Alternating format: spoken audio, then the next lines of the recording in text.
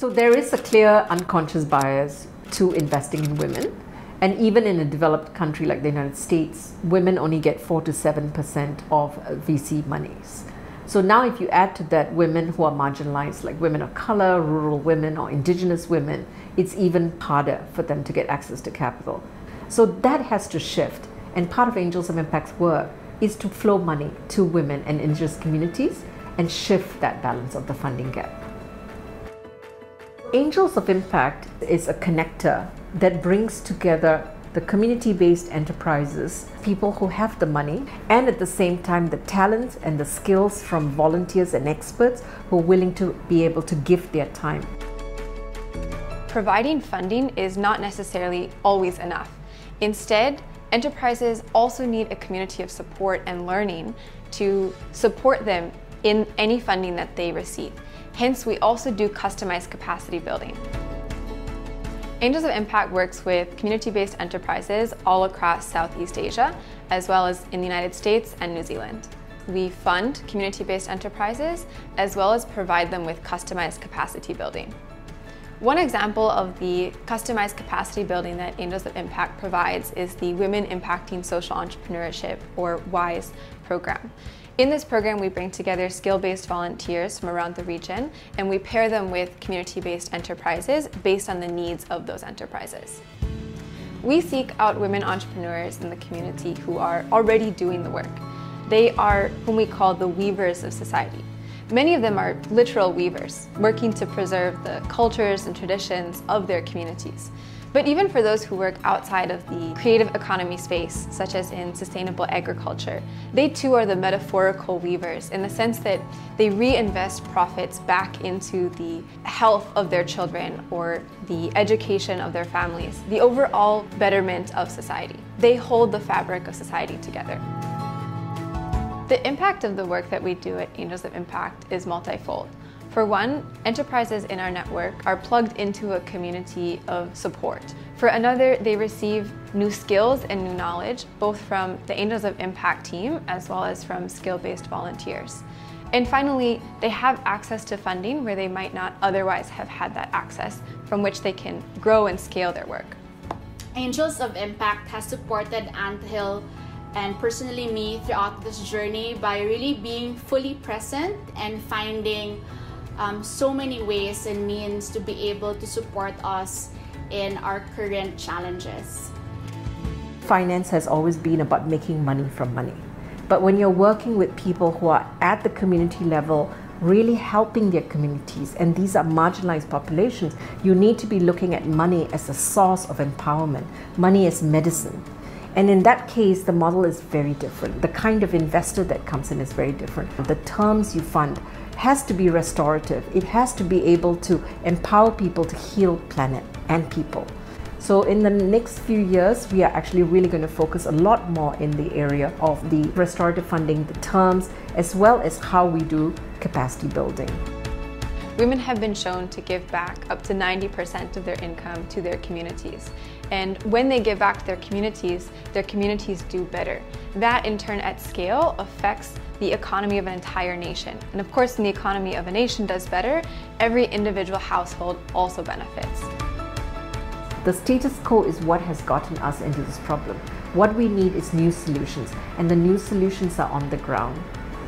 So I think this is the time for you to change the way you look at the world. Poverty is not here as something that we have to just live with. It is something you can do something about. We can all do something about. So I want to challenge you to think about poverty and how you can play the role in ending poverty.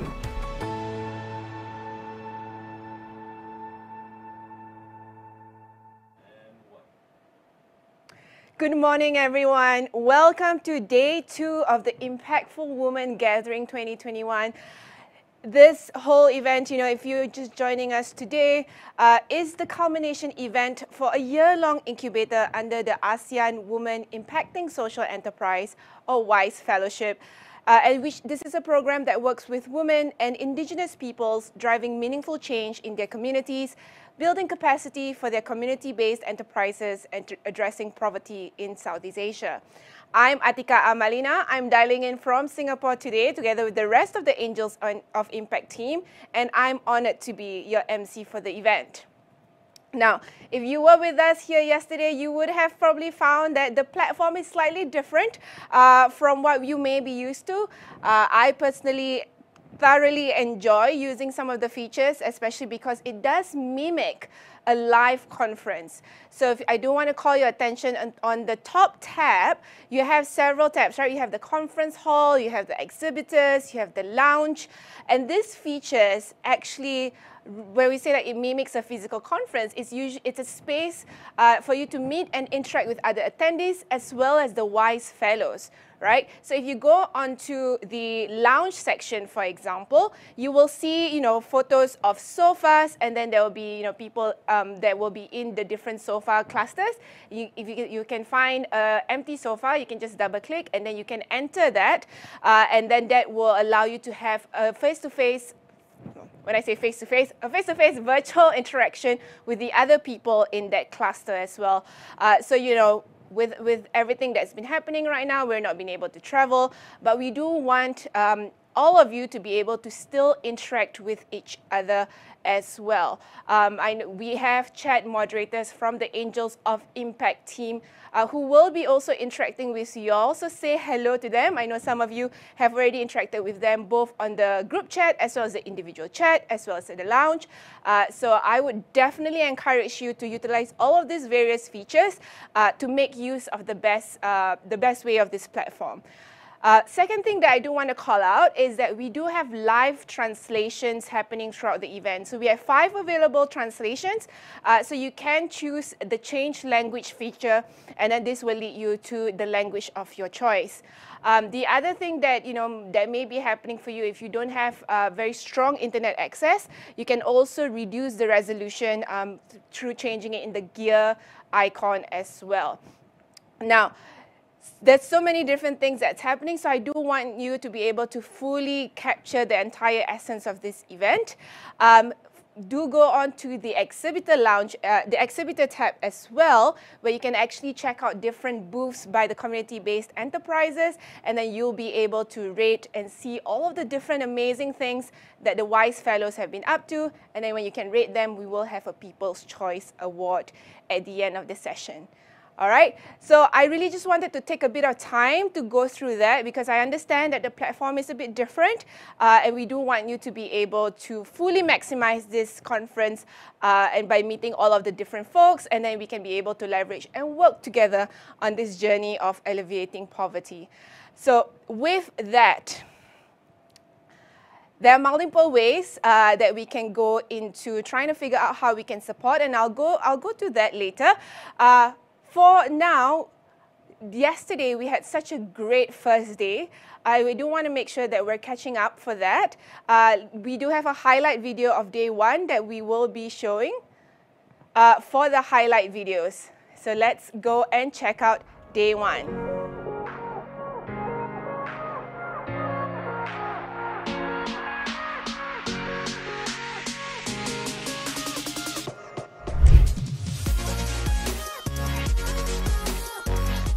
Today marks the culmination of the year-long fellowship to support our women entrepreneurs. And it is an opportune moment for us to celebrate the power that women have to embark on their own paths of their own choosing and to play an active role to contribute fully to our community. Ensure that all women and men have equal rights. To achieve gender equality and empowerment of women, particularly amidst the challenges brought about by the COVID-19 pandemic. Seek to change this as we see these women as weavers of the fabric of a resilient community. It is their hard work that inspires us, the volunteers, and people in our network to offer our time, resources, and networks to amplify their work.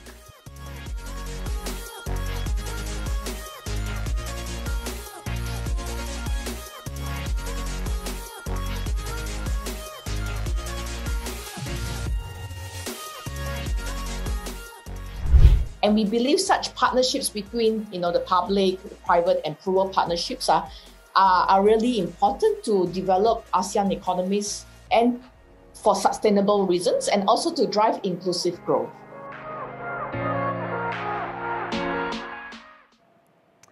You know, after such an inspiring first day, I know some of you really felt, that call to action that you do want to support. I know I immediately after the session went into all of the different websites and tried to figure out, there's certain things that I really do want to support these fellows. I maybe already purchased some stuff as well.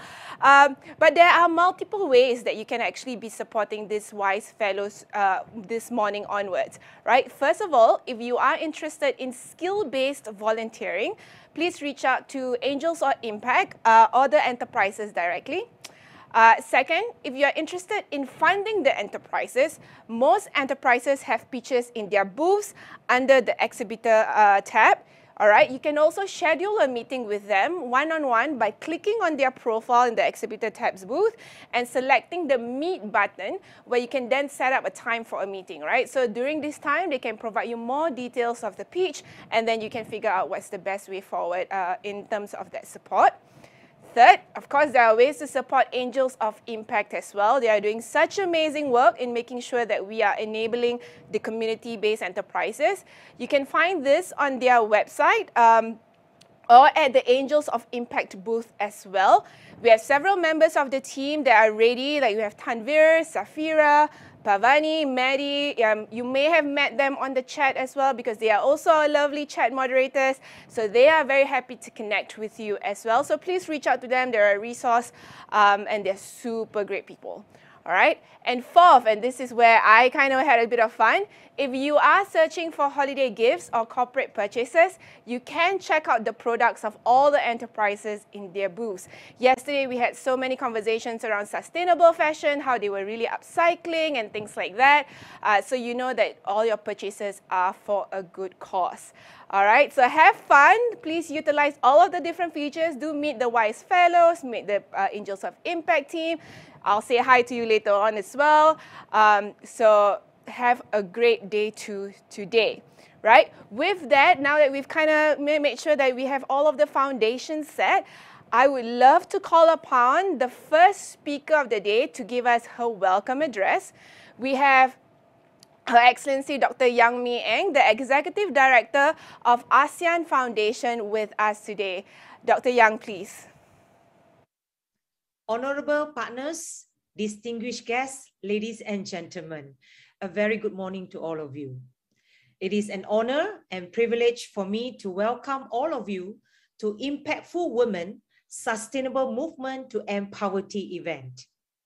As we navigate through the COVID-19 crisis, it becomes abundantly clear how important creative economy is to ASEAN's effort in achieving a resilient post-pandemic recovery. As one of the sectors that is heavily affected by the pandemic, creative industry are known to inspire entrepreneurships and generate economic opportunities in the region. Amid a COVID-19 disruption, the rise of digital transformation has rejuvenated creative economy while at the same time forcing those who are participating in it to adapt in order not to get left behind. This is especially true for women-led social enterprises. As key drivers of creative economy in this region, women-led social enterprises must embrace digital transformation in order to continue serving the disadvantaged and marginalized while ensuring their sustainability of its business. The digital world has paved the way for women-led social enterprises in the creative economy to create new ventures, raise investment, and strengthen promotional efforts. Digital technologies have also enabled the social enterprises to build and nurture relationships with people beyond their border. However, there remains a gap that prevents social enterprises in ASEAN to enjoy the same advances, and it needs to be bridged with initiatives that promote inclusive economic growth. In a concerted effort to address this issue, ASEAN has launched the Master Plan on ASEAN Connectivity 2025. with a goal of achieving a seamlessly and comprehensively connected and integrated ASEAN community. This master plan will promote, among others, the adoption of technology and financial access through digital technologies for enterprises in the region. The ASEAN Foundation has taken a concrete step to contribute to the achievements of the master plan through the implementations of ASEAN Social Enterprise Development Program. This program, in which 68% of its beneficiaries are women. This program also strives to empower social enterprises in the region by harnessing technology and innovations as the way to support the growth of our beneficiaries' enterprises. I would like to use this opportunity to convey my deep appreciations to Angels of Impact, who is also ASEAN Foundation's partner, for creating a safe space for the social entrepreneurships. Their skill-based volunteers, as well as other thought leaders across the creative economy, to spark cross-sector solutions to end poverty across ASEAN. So I want to congratulate Angels of Impact for successfully doing this work for the past 5 years. So I would also like to congratulate all 17 social enterprises for successfully joining ASEAN WISE Fellowship journey. So you have completed the journey, and I hope that the learnings that you have received from this program will help strengthen the work of your social enterprise in the years to come. So I wish you all the best and success in the near future. Thank you so much. Thank you, Dr. Yang. It's so good to know that there's so much support going into community-based and social enterprises in the region. So thank you for sharing about that. Next up, we have Ms. Antonia Hui, the co-founder of AL Wealth Partners, with her opening remarks. Ms. Antonia, please. Hi, everybody. My name is Antonia Hui. Greetings from Singapore. I've been very honored to be invited to give you this short speech to welcome you to this significant event. I remember when I grew up in Hong Kong, because I come from a very poor family and we don't have enough money to even feed all 6 of us. So I came to know that there is a factory that outsourcing assembly work to low-income family to assemble plastic flower to make Christmas tree and Christmas wreath and to export it from Hong Kong to other parts of the world.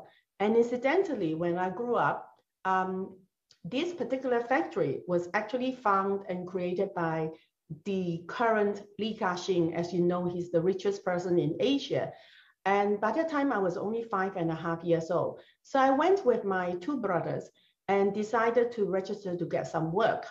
And so we collected our first batch of materials, learned how to make the tree and the wreath at home. And then when we completed the whole thing, we returned the finished product to the factory. And then in exchange, we'll be given the money. But they have never checked that how we're going to utilize the raw material they are given to us. And we end up with quite a bit of excess. And so what we did is me and my sibling decided to actually assemble the other trees and the other wreath and then went to the market and then sell it there and make our extra money. So I believe that entrepreneurship comes out of survivorship most of the time. And because of that, I'm able to support my family in terms of food money, as well as the educational money for myself and my sister. And that is where I am now. What makes the difference of a good entrepreneur versus those people who are only out there just to make one thing is about success? For me, it is first of all, know yourself. So to motivate the other people like myself to help funding your initiative, the important thing is for us to understand what really drives your idea, how sustainable and viable it is. And because of that, what is the true motivation behind it? Is it because you want to bring a better environment to your own family and your community? And I think if there is an enough hunger and drive and determination, that already gives us a lot of motivation to support you. And I think we need to understand government has a lot of other initiatives. They may not fully have the capability to look after everybody in the community. But I think for the government to understand why social enterprise is equally, if not very important for a country and a community is, if you want to eradicate poverty, poverty brings along with a lot of social issue, a lot of social burden to a government or a country. And if we are able to have social enterprise to help to improve the income equality as well as remove and eradicate poverty, this is what is the primary reason for any government have to be basically supporting and working alongside with social enterprises in order to improve this environment for the country. So for the other philanthropies, I think that we all understand that we tend to assess our philanthropy dollars, whether they're well spent by checking whether there's good governance and also there's a structural way of doing it. However, when you come to talk about grassroots philanthropies, what matters most is the timely action to support with a realistic and pragmatic expectation that often small win and impact can become big impact and making good changes that someone's life and some community one day will become as big as the philanthropies that you are yourself or people that they're going to serve. So I think to give the idea and the chances of this new social enterprise to flourish and let them to learn to make small wave into big wave. Our contribution should not be measured by data and monetary outcome, but by the emotional quality and value and the impact that cannot be measured by dollar value. So I would urge all the philanthropies who actually believing in eradicating poverty and also to bring income equality to any society to look at it, how we started small with grassroots social enterprise and be able to help them to make the changes that would actually compound it, become a big changes, fundamentally good for everybody. I think it is a two-way relationship. Without a social entrepreneur who demonstrate that they have the right sustainable and viable idea and projects that they are able to not just asking for donation money, but most important is to be helping their own community and themselves to be elevating poverty or improving the income level of their community. And this will be eventually attracting and impacting on those philanthropy who are looking to help grassroots community to actually improve their livelihood as well.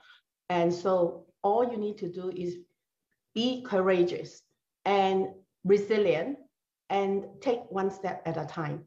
Thank you.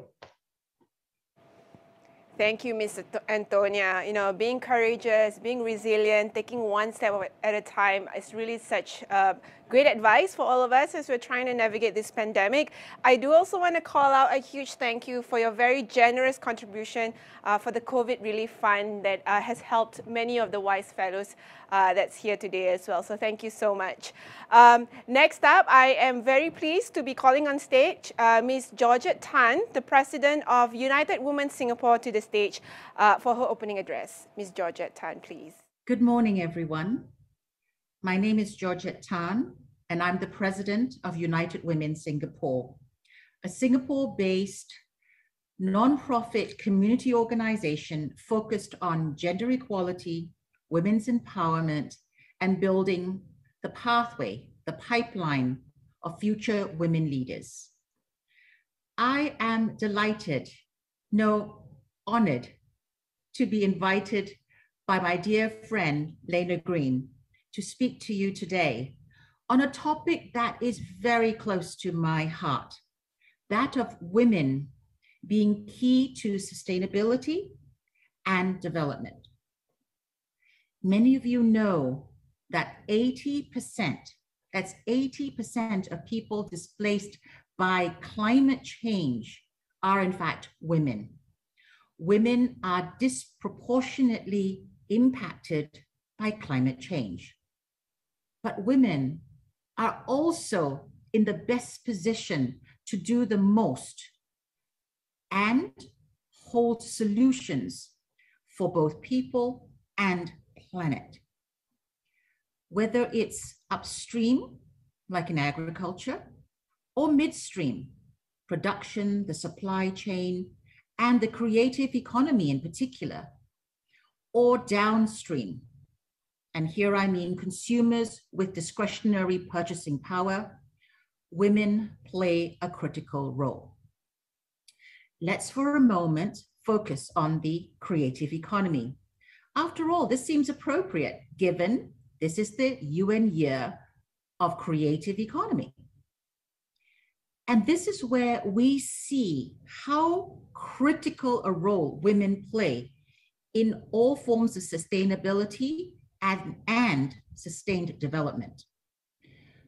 For a start, women make better choices when it comes to maintaining environmentally friendly habits. Women in the creative economy not only come up with innovative solutions to tackle real-life issues, they also provide employment to other women. I'm speaking here of that multiplier effect that we all talk about. But it's not just the supply chain. I'm talking about specifically the value chain that women create and sustain. I believe when it comes to the women in the creative economy, it's all about value creation. I'm highlighting value both in terms of input and output. On the input side of the equation, we're talking about better use of resources, recycling, upcycling, leaving a smaller carbon footprint, all resulting in value-added products as output. Whether it's fabric, weaving, clothing, natural clothing, baskets, accessories, all these things that I'm talking about. And here, you know, I'm referring to the 17 amazing social enterprises featured from the region. It's all about creation of value add. But it's also more than that. Value creation comes about from the tradition that gets revived and that lives on through knowledge transfer, through these creative economies. I think it's clear that women play a critical role in both sustainability and sustained development when it comes to the creative economy. Bottom line, women care more about the planet and want to make it a better place for the next generation. Women make a conscious decision to be sustainable, both by choice and necessity. They understand the importance of ensuring sustainability in their work and products.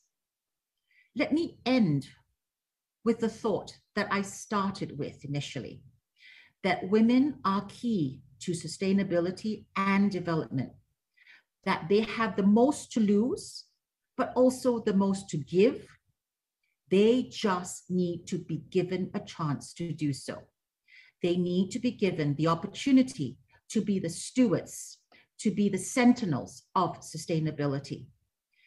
Let's start by lending support to these 17 women-led social enterprises featured. But let's not stop there. Our work has just started. Thank you very much. Thank you so much, Ms. Georgette Tan. I especially valued the part where she said that, you know, a lot of women-led and community-based enterprises create such an extensive value creation change, right?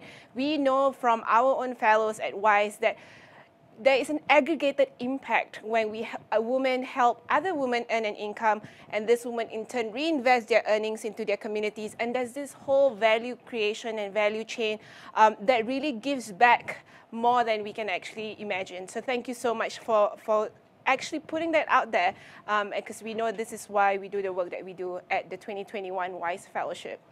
Now, in day one, we had the opportunity to get to know 6 of the community-based enterprises in the creative economy, and in total we have 17 across 9 ASEAN countries. Now, today we will have the great opportunity to know more of this community-based enterprises, and I am very, very glad to introduce the first one who will be joining us, who is Mendaram Longhouse Crafts. Let's begin with Mendaram's presentation. Nama saya Kelumi Anak Umpuk, berumur 36 tahun. Nama aku Brika Anak Teliang. Nama saya Hensona Anak Munah. Saya juga selaku Ketua Biro Wanita di Rumah Panjang Mendaram sendiri yang mempunyai ahli seramai 25 orang. Biro Wanita di Rumah Panjang Mendaram Besar ditubuhkan pada tahun 2008 yang pada masa itu hanya mempunyai 8 orang ahli saja, tapi dari tahun ke tahun memandangkan minat dalam bidang kraftangan ini, ramai yang menampilkan diri untuk menyertai Biro Wanita di Rumah Panjang, sehingga hari ini Biro Wanita Rumah Panjang Mendaram Besar mempunyai 25 ahli. Hari Mit belajar, hari Indai, hari Ibu kami belajar dan beranyam. Nganyam be kami belajar orang. Baik saya Indai, saya dah Ibu kerja.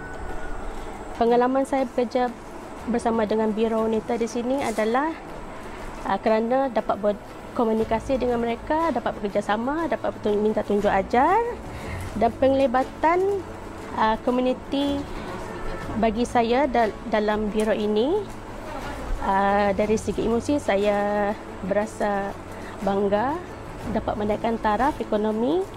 Dari segi sosial juga saya mampu mengembangkan kraftangan untuk dipamerkan di tempat-tempat lain dan juga ikut pameran-pameran dan di mana juga ada ekspor. Pada tahun 2008 bermulanya era baru bagi Rumah Panjang Mendaram Besar dengan tertubuhnya Biro Wanita yang disokong oleh Jabatan Daerah Belait yang pada masa itu telah mengangkat produk-produk yang ada di Rumah Panjang Mendaram Besar menjadi satu kampung, satu produk, dan disokong oleh Kementerian Hal Ehwal Dalam Negeri pada masa itu dan hingga kini. Sebab-sebab saya menyukai kraftangan ini adalah untuk menyambung tradisi, yakni harapan saya mengenai biro ini dan kraftangan ini memberi peluang kepada warga muda, iaitu generasi yang akan datang,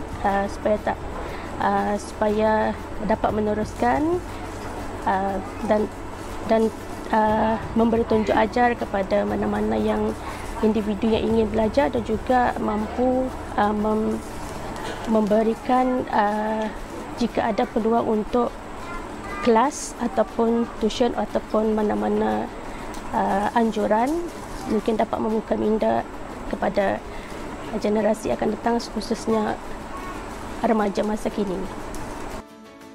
Anak semua anak rumah dia nyilau lah kita bedau megai. Anak ngai belajar ngawar hutan. Mula-mula rintas naik nyadi, puan nyadi kita ya. Anak lembau na silau kita belajar.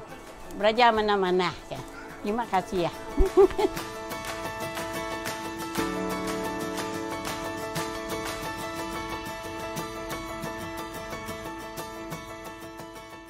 Hi Hansona, so glad to see you today. Now I'm very interested about the traditional arts that you actually have with your brands. Have you actually taught this traditional art to others? And what is really the importance of passing on such traditions? Yes, I have taught the women in our engineering community to do the traditional way of weaving our basket and bags and other handicraft. And I learned the art of weaving, watching my mother weave basket every day and learn to love and appreciate her craftsmanship. This inspired me to try weaving and she encouraged me as I learned along the way. This is the skill that she grew up with. Her time as a mother also taught her. I feel honored to carry on the tradition of weaving which our indigenous community is known for. And I believe it is very important to pass on the tradition of weaving to our younger generation to preserve our talent as skilled artisans. The unique design that we feature in our handicraft, like in our basket and bags, tell our story, our heritage, and that is the way of also preserving our identity in our indigenous community. I want the younger generation to feel proud of their roots at the same way as we have been taught by our parents and grandparents before. Furthermore, having the skill to weave quality and beautifully designed bags and basket is something that the younger generation can do as a home-based business where they can earn extra income to make them financially independent. I believe that women should know how to generate their own income so they can help support their family with some hard work and perseverance. The tradition of Mandaram woven arts will be sustained and preserved in the future. Thank you. Thank you so much for sharing your insights and your wisdom with us. I'm very excited to check out your products as well. I'll see you soon. Up next, we have woven crafts joining us. A skill like weaving is very tactile.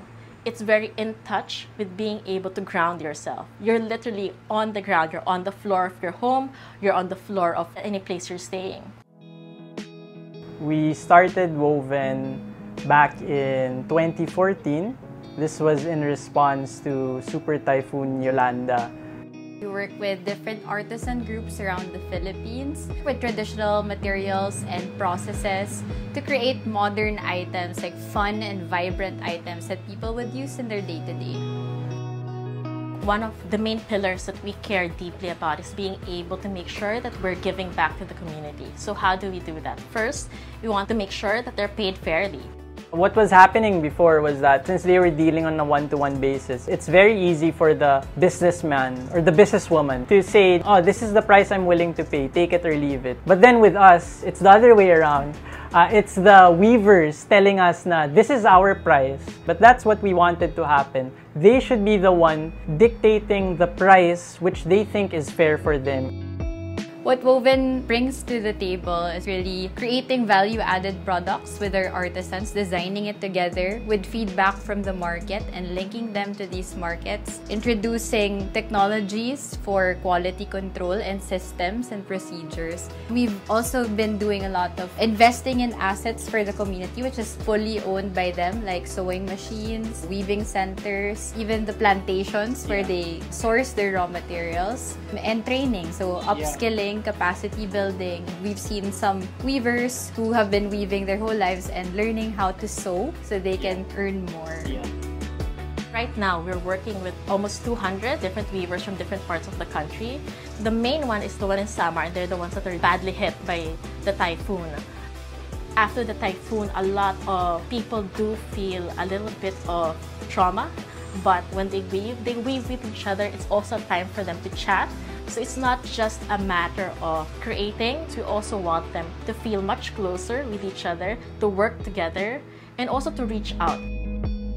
One thing that is personally that I find fulfilling also with Woven is that we've been able to form youth groups. We've been holding creativity workshops for them, leadership workshops together with the Work Together Foundation in Korea. After Yolanda, I've seen what disasters can do to these people. And in the midst of that, you do find stories of hope and stories of trying to change the situation. What we hope is to be able to show people that traditional crafts have a place in the modern life. Our products become a tangible form of identity. Being able to say that I come from this place, this is my story, this is what we stand for. Through our products, we hope you can explore more about Filipino traditions and processes and get to know the stories behind the products and the communities who make them happen.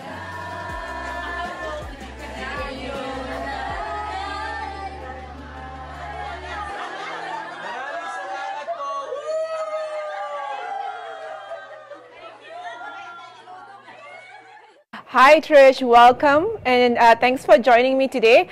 I, would love to know, do you have anything you would like to say to the community of people who've joined with us today? So your support means a lot, whether it's just sharing the stories behind our products or asking us about our advocacy.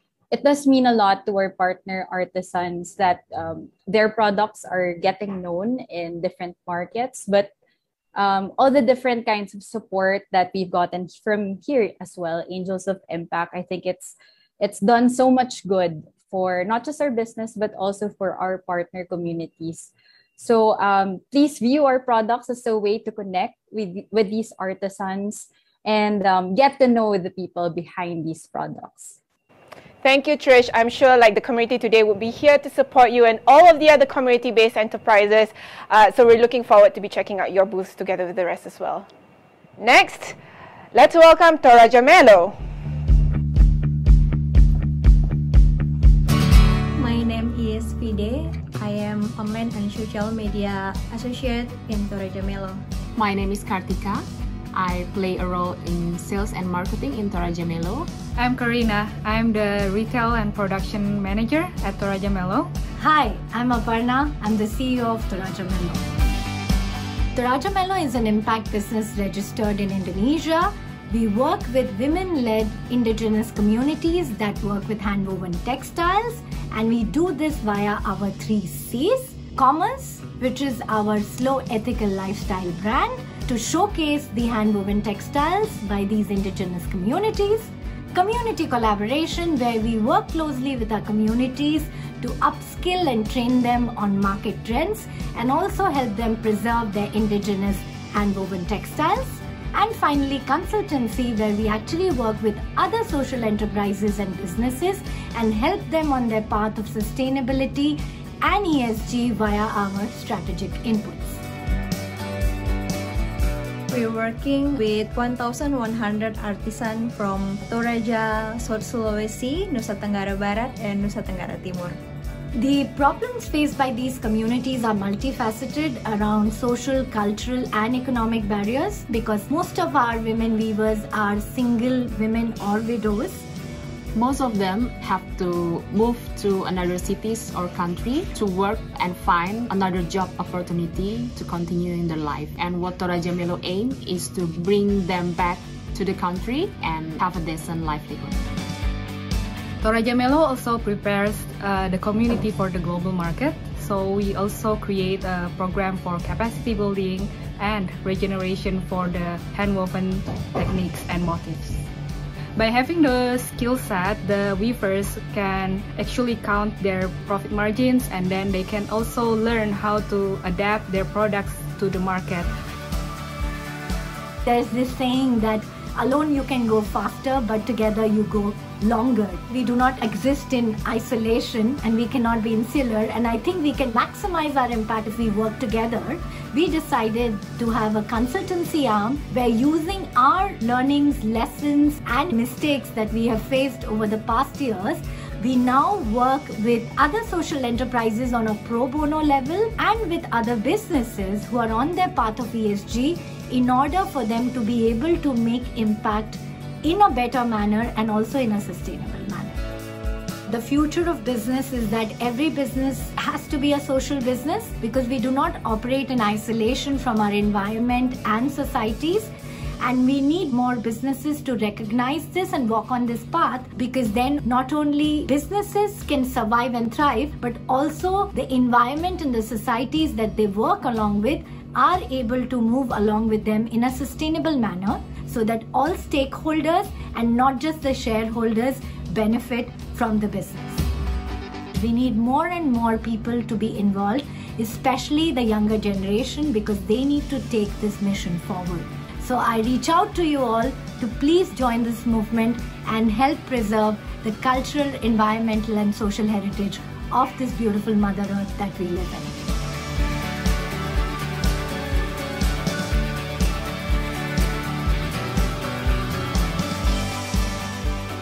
Hi Aparna, I am loving the colors on the fabrics for your products. Now I'm interested to know, how do your products fit into the slow fashion movement? What do you think? Hi Atika, thank you for your questions. Our products definitely fit into the slow ethical fashion industry because we work with artisanal women weavers. So definitely they're not part of the fast fashion industry. These are indigenous weavers, and then they create these hand-woven textiles by their hand. So essentially we are honoring their handicrafts, their craftswomanship. And then we source the other products that go into creating a final end product, be it fashion or non-fashion, by working with small and medium enterprises, production houses, which definitely are also not part of the fast fashion industry. We are incorporating green and ethical processes. And therefore, our aim is to not basically cater to the mass market, but for the money for value market, where you honor the work done by each of these players in creating this final product that lands up in hands of our consumers, who we also believe to be conscious consumers who believe in slow ethical fashion movement and not fast fashion, which is take, make, waste. Thank you. Thank you so much for sharing that with us. I'm really excited to catch up with you later. See ya. And last but certainly not least, we have Kamana joining us. One of the questions we ask ourselves is like, why is it that when you talk about a bag or an accessory and you say made in Europe, everyone goes, wow, and automatically you think about quality, but the opposite happens when it comes to something that is made in Southeast Asia, in Indonesia, in other parts of this region. We want to start changing that narrative to show that in Indonesia and in other countries in Southeast Asia, it's possible to make those beautiful products because the crafts are there. Nama saya Jiggee. Di Kemana Travel Bag ini saya bekerja sebagai pembuat desain dan pola. Nama saya Sugito. Saya bekerja di Kemana Travel Bag. Saya di sini sebagai pengrajin anyaman. Hi, my name is Bea and I'm the co-founder of Kemana. Kemana is a creative studio that is based in Indonesia and in Singapore. We are deeply committed to the principles of slow fashion and to sustainability. It's really part of our DNA. What we do is we honor, we celebrate, we take crafts from this part of the world and then we infuse them with contemporary design. The richness of crafts in this part of the world is amazing, it's endless. One of the things we want to do with Kemana is really to start changing the narrative and the perceptions around the crafts in Southeast Asia.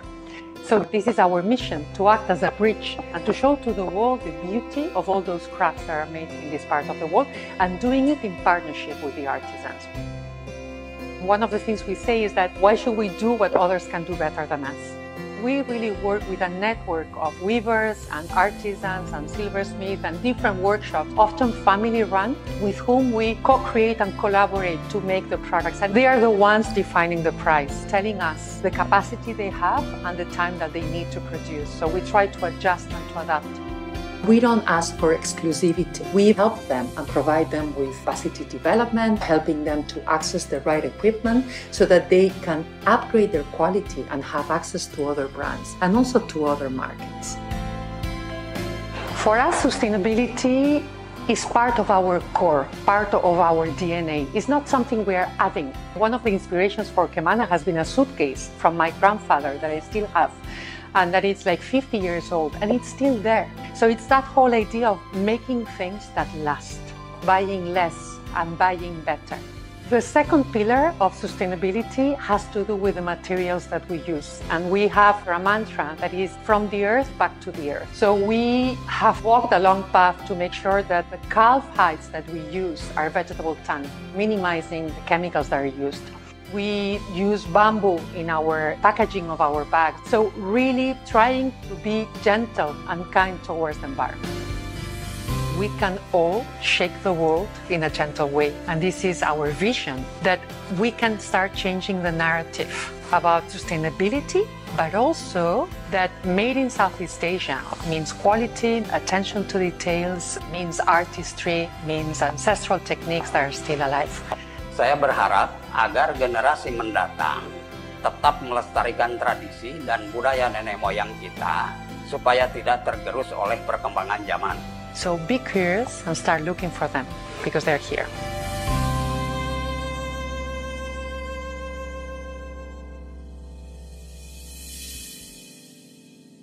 Hi, Bea. Thank you for joining us today.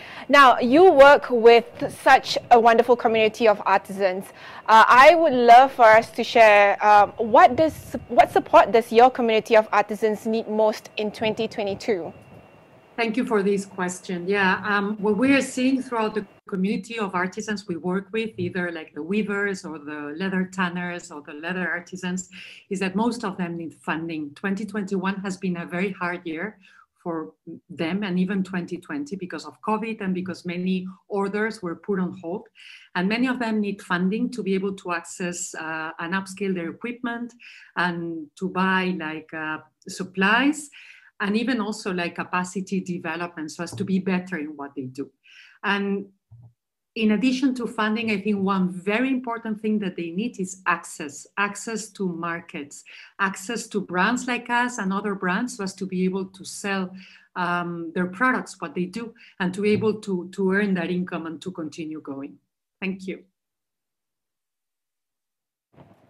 Yes, thank you so much, Bea, for that really important note, right? In the beginning, I said, you know, how are some ways that we can actually support these social community-based enterprises? And one of it is really to actually be purchasing their products. I know this because I've kind of gone on all their websites and tried to figure out, you know, are there any ones that I can actually support? For those of you who are based in Singapore, we do have partners who actually store their products and actually sell them. So we do have Market for Good as well as Green Collective, where they actually have these products and you can actually buy from them. Otherwise, you know, you can actually buy straight from these community-based enterprises and then pay for the relevant shipping wherever you are in the world. I know some of them have such beautiful products. I have been putting a list that I can put together for Christmas, so you may want to do that as well, because this your support goes a long way to all of these community-based enterprises as well.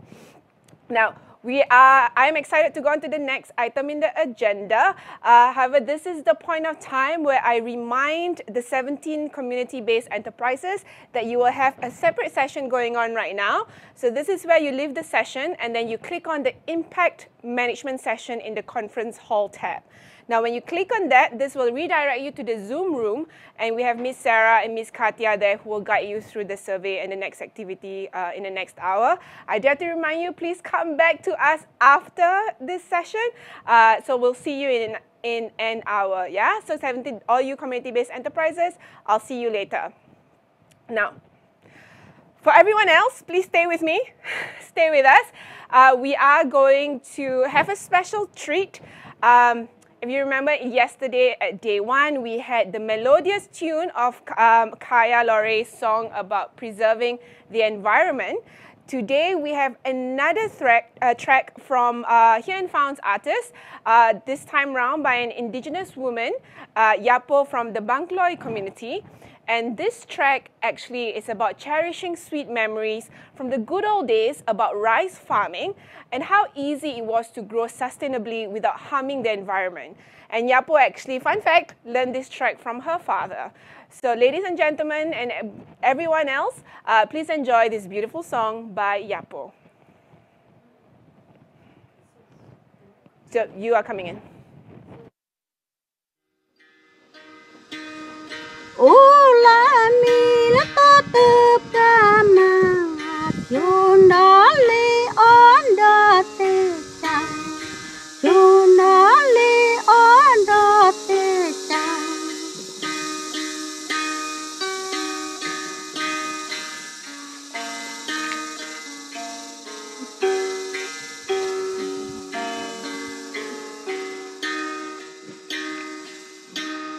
Mu ucu na jale punya paut cu jale punya paut cu jale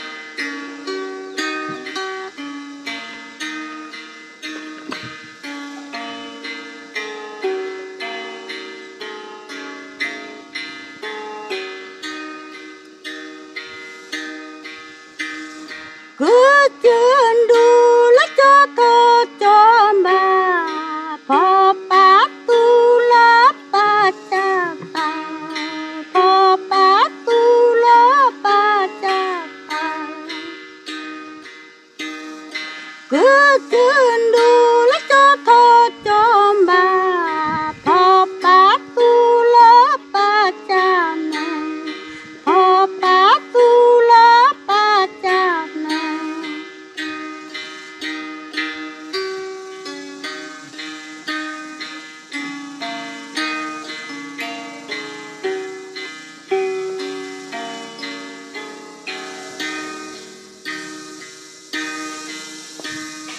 you thought you la pata forget to come and look forget to come and look you thought you la pata forget to come and look forget to come and look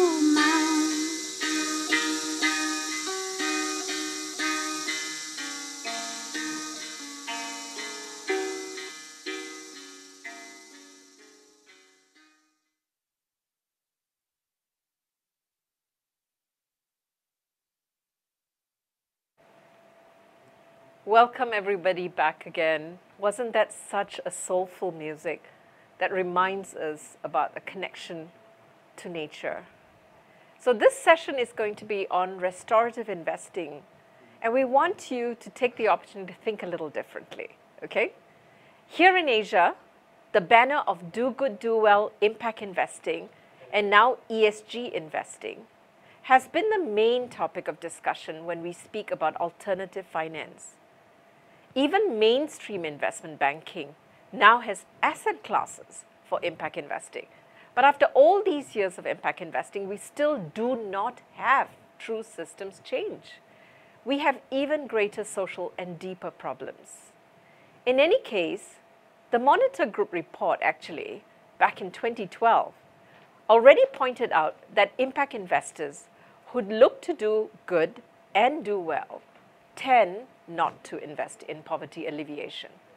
More recently, the 2020 GIN annual report actually confirmed this, and it showed that more than 2/3 of impact investors actually look for either market returns or just a little bit less than market returns. And our own research report published in 2018 also shows that there's a clear mismatch of expectations between investors and community-based enterprises. So community-based enterprises, which are too big for microfinance and yet too small for impact investing, tend to fall in the missing middle and face a funding gap. The Monitor Group report in that report called for philanthropic dollars to fill this gap, and they called it venture philanthropy. Namaka Akbo calls it restorative investing, and more recently, even Bill Gates called it catalytic philanthropy. Ultimately, it is about shifting money that is not looking for market returns to really help marginalized communities to build back better. Someone I really look up to, whose name is Namaka Akbo, is the CEO of a $450 million fund called the Katali Fund. And I call her the mother of the term restorative economics. She reminds us that it is time to dream bigger and build an economy that heals and restores marginalized communities that are actually creating a more just and prosperous world for all of us. We need to know that restorative investing is not just about flowing money to women or marginalized communities, but also about how we invest. Restorative finance calls us to look a little deeper, to examine not just the implicit biases of who we invest into, but also the due diligence process, how we seek and look at risk, the terms in which we give funding to. Do we extract profits from entrepreneurs and the community instead of helping them rebuild their wealth? Even impact metrics that we talk about tend to be determined by the investor as opposed to the one in the community connections or with the lived experience.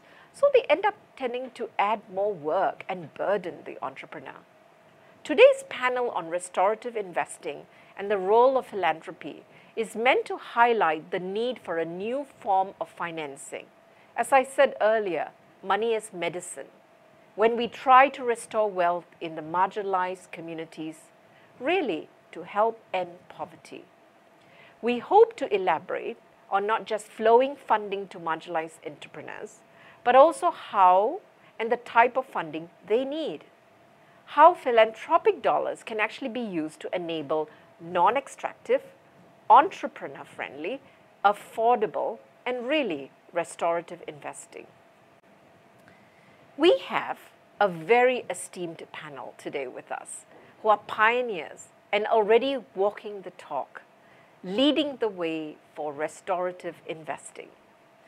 We have with us Jamie Glochet, co-founder and co-director of Native Women Lead, Jasper Van Breckel, CEO of RSF Social Finance, and Kate Cochran, CEO of Empire Ventures.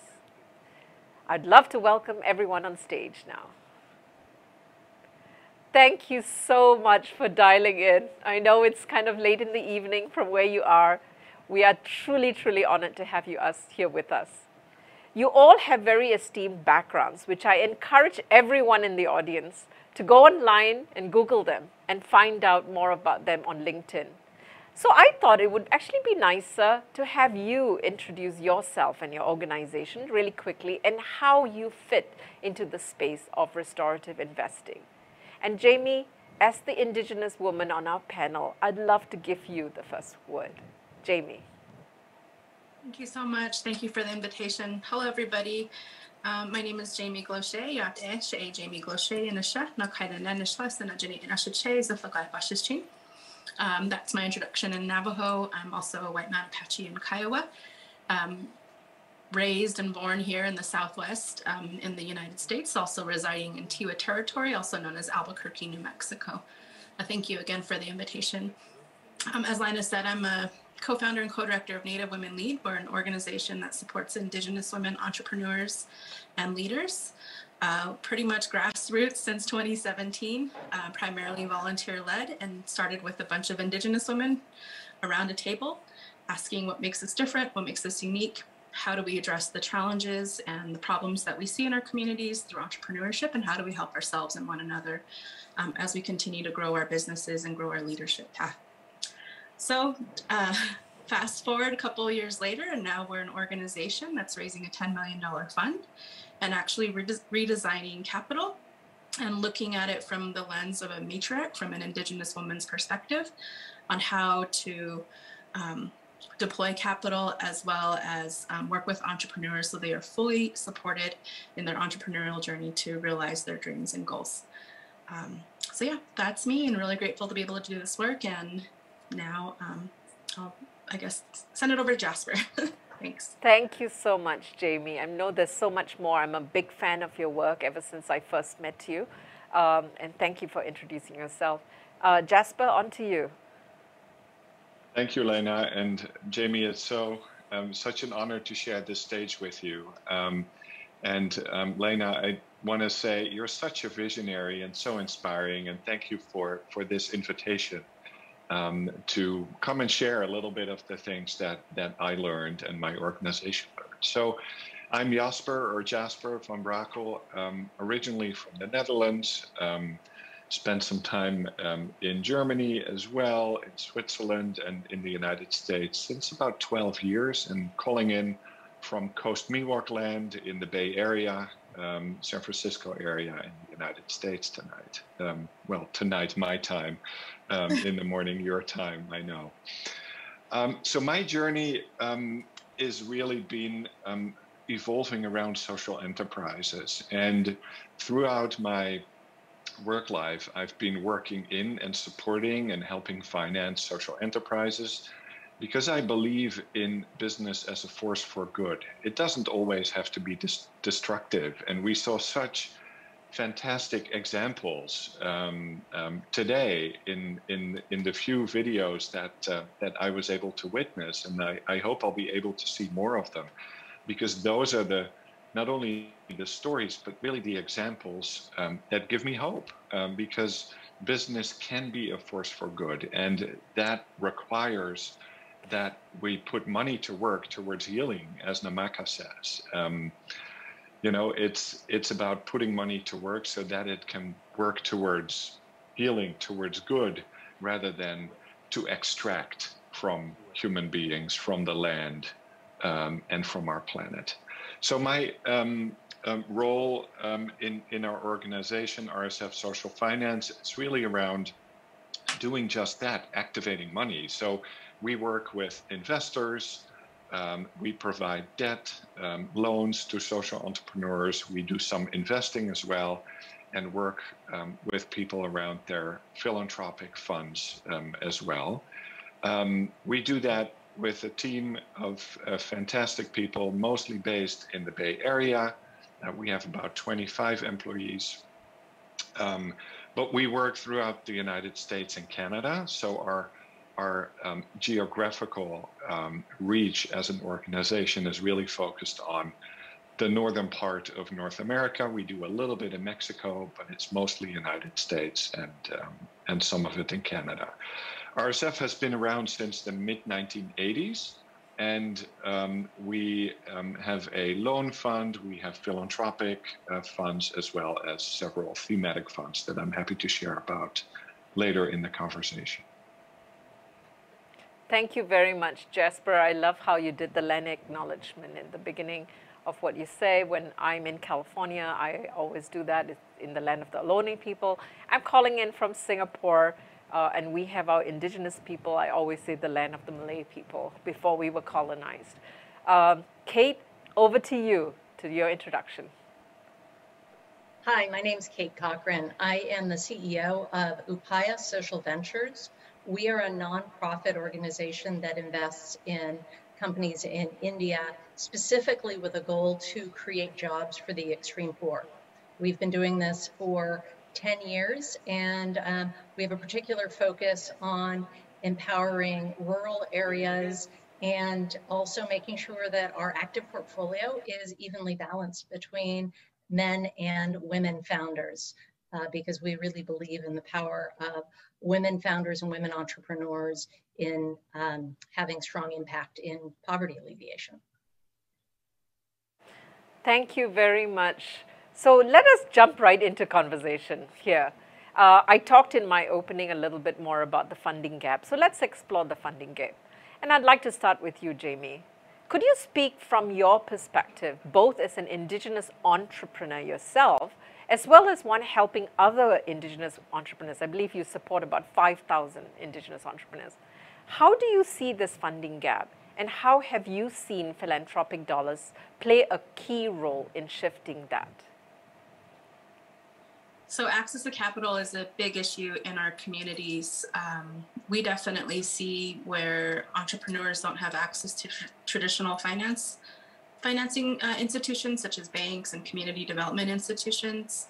Kind of interestingly enough, because of the tribes and the nations that are here in the United States, a lot of banks are nervous to do business in our communities because they can't get collateral in case somebody should default. So it's actually really systemically excluded Indigenous people in this country. We've also had a lot of issues around predatory lending. So a lot of people actually have financial trauma in our communities around getting loans at exorbitant amounts, as well as being able to, like I said, build secure other types of investment. Sorry, my dog is barking. It's all right. Our communities, just like any other entrepreneur in this country, they need financing to start a business and grow a business. We did research in our network, and entrepreneurs need at least $50,000 to start, and that's just to pay for equipment, a space, for staff, for products, services, etc. So they often are missed because they cannot access a traditional financial institution, and then the microfinance, which I actually used to work in, they don't fund enough dollars for them to be able to access that critical amount so they can actually start or grow. Thank you very much. I'm sure your dog is enjoying the session as much as I am listening to you. Jasper, I remember very distinctly when I first heard you speak at Transformative Finance Conference, and you talked about how really we have commoditized people and planet, and that's a key problem that we have and how this has to change. RSF, as you said in your opening, has really led the way on integrated finance, which includes grants from philanthropic sources. Can you give your take on why and how you see philanthropy playing a very key role in helping marginalized communities and ending poverty? Thank you for that great question. I think there's a simple answer as well as a much longer, but I'll stick to the brief one for today. So I think we need to break through the assumption that there's money that's there to be invested and that needs to make market rate return, and then there's a whole different kind of money, and it's called philanthropy. The way I look at it and the way we are trying to look at it at RSF is they are on a spectrum, and on one end of the spectrum, it's all about the financial return, and the impact is really only it's maybe a welcome side effect, but it's really not the intention. And all the way on the other side of the spectrum, you have philanthropy, where you have basically a negative 100% return, right, from a financial perspective, but you really optimize and maximize for impact. And the way that we look at it at RSF is there's a lot of space in between just giving a dollar away 100% and looking for market rate returns. And so let me give you an example. Diaspora company, which is a spice company that works with mostly women in India, actually, that RSF was able to provide a loan to, and then we also were able to come in with a grant out of one of the collaborative philanthropic funds that RSF has, that we have raised money into, that together with the loan provide more of a package, so this integrated capital approach. And in the case of Diaspora, I was shocked to read this statistic, so I want to share it with you. And you probably all know this, but only 2% of what the consumer pays for the spices actually goes to the growers. Wow. Yeah, 2%. Wow. And there is an average of 10 intermediaries in between. So this company, Diaspora, is trying to break through that and to cut out the 10 middlemen. They're usually men. In this system.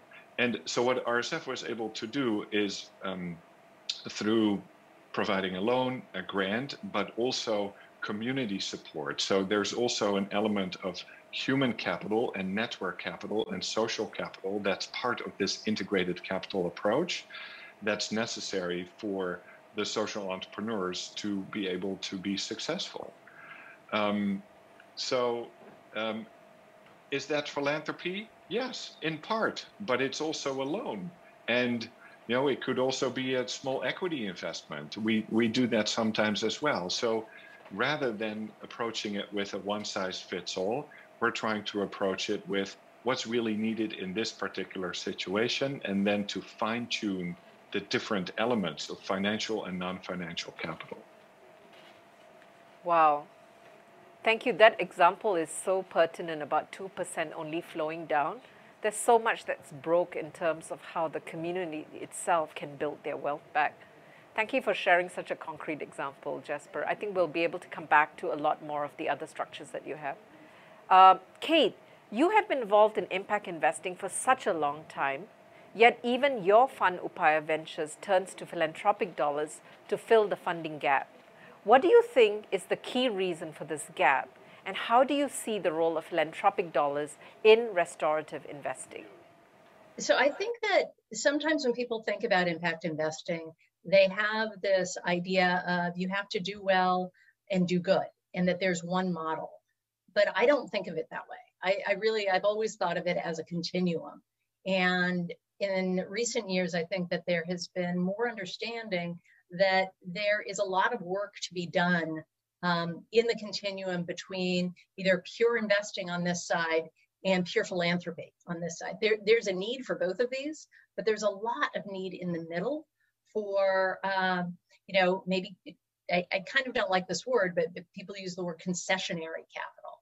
Capital that isn't trying to reach a market return, but has, you know, a clear impact vision that it wants to accomplish. I mean, I think that's what we do at Upaya. Very often people talk about the missing middle in terms of companies that are too big for microfinance, but they're too small for traditional finance and sometimes even for impact investing. Those are the companies that we invest in. But the reason it's missing is because, you know, there need to be more investors and more creative structures that work for companies that don't look like Silicon Valley startups. They aren't going to be growing at, you know, rocket ship levels, and that's okay. If they can grow at, you know, a reasonable 10 or 15% a year, and they get profitable and they can repay their investors with some return that isn't an outlandish return, that provides a recyclable form of capital that can do a lot of good in the world. You know, I am, you know, deeply grateful to philanthropists who make grants, but anybody who's ever worked in a nonprofit organization knows that raising, you know, fundraising for philanthropy is an ongoing and sometimes exhausting task. You know, you have to raise money every year for your operating budget, and then the next year you have to raise it again.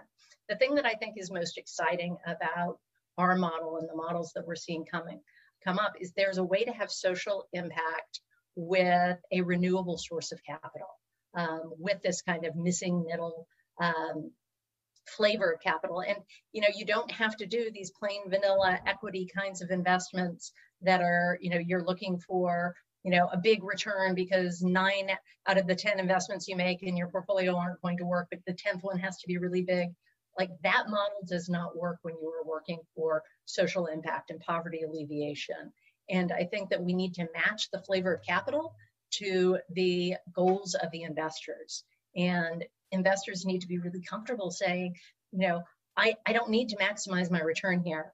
I want to use my capital in a way where I might get the capital back, but I'm really looking for impact. It's not an either or of grants or investments anymore.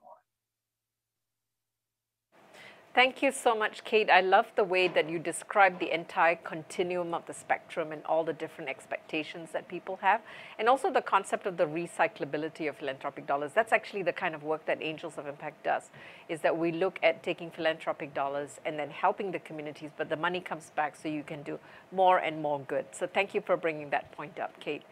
I'm now going to move on to the third part of what I said in the introduction as well. Often people feel that flowing money to marginalized communities alone is enough. They don't really look deeper into how the deal is structured or dealt with, or how they create the deal flow, how they overcome unconscious biases, how they see risk, how they structure the deal, how they look at even success, to name but a few, right? So I'm going to come back to you again, Jamie. Your organization is started by Indigenous women for Indigenous women. I'd like to see, you know, if you could share some of the important terms that matter, the important approaches that matter, and also share your experience of your own funds with character-based lending and other initiatives that you're currently involved in. Thank you, appreciate that.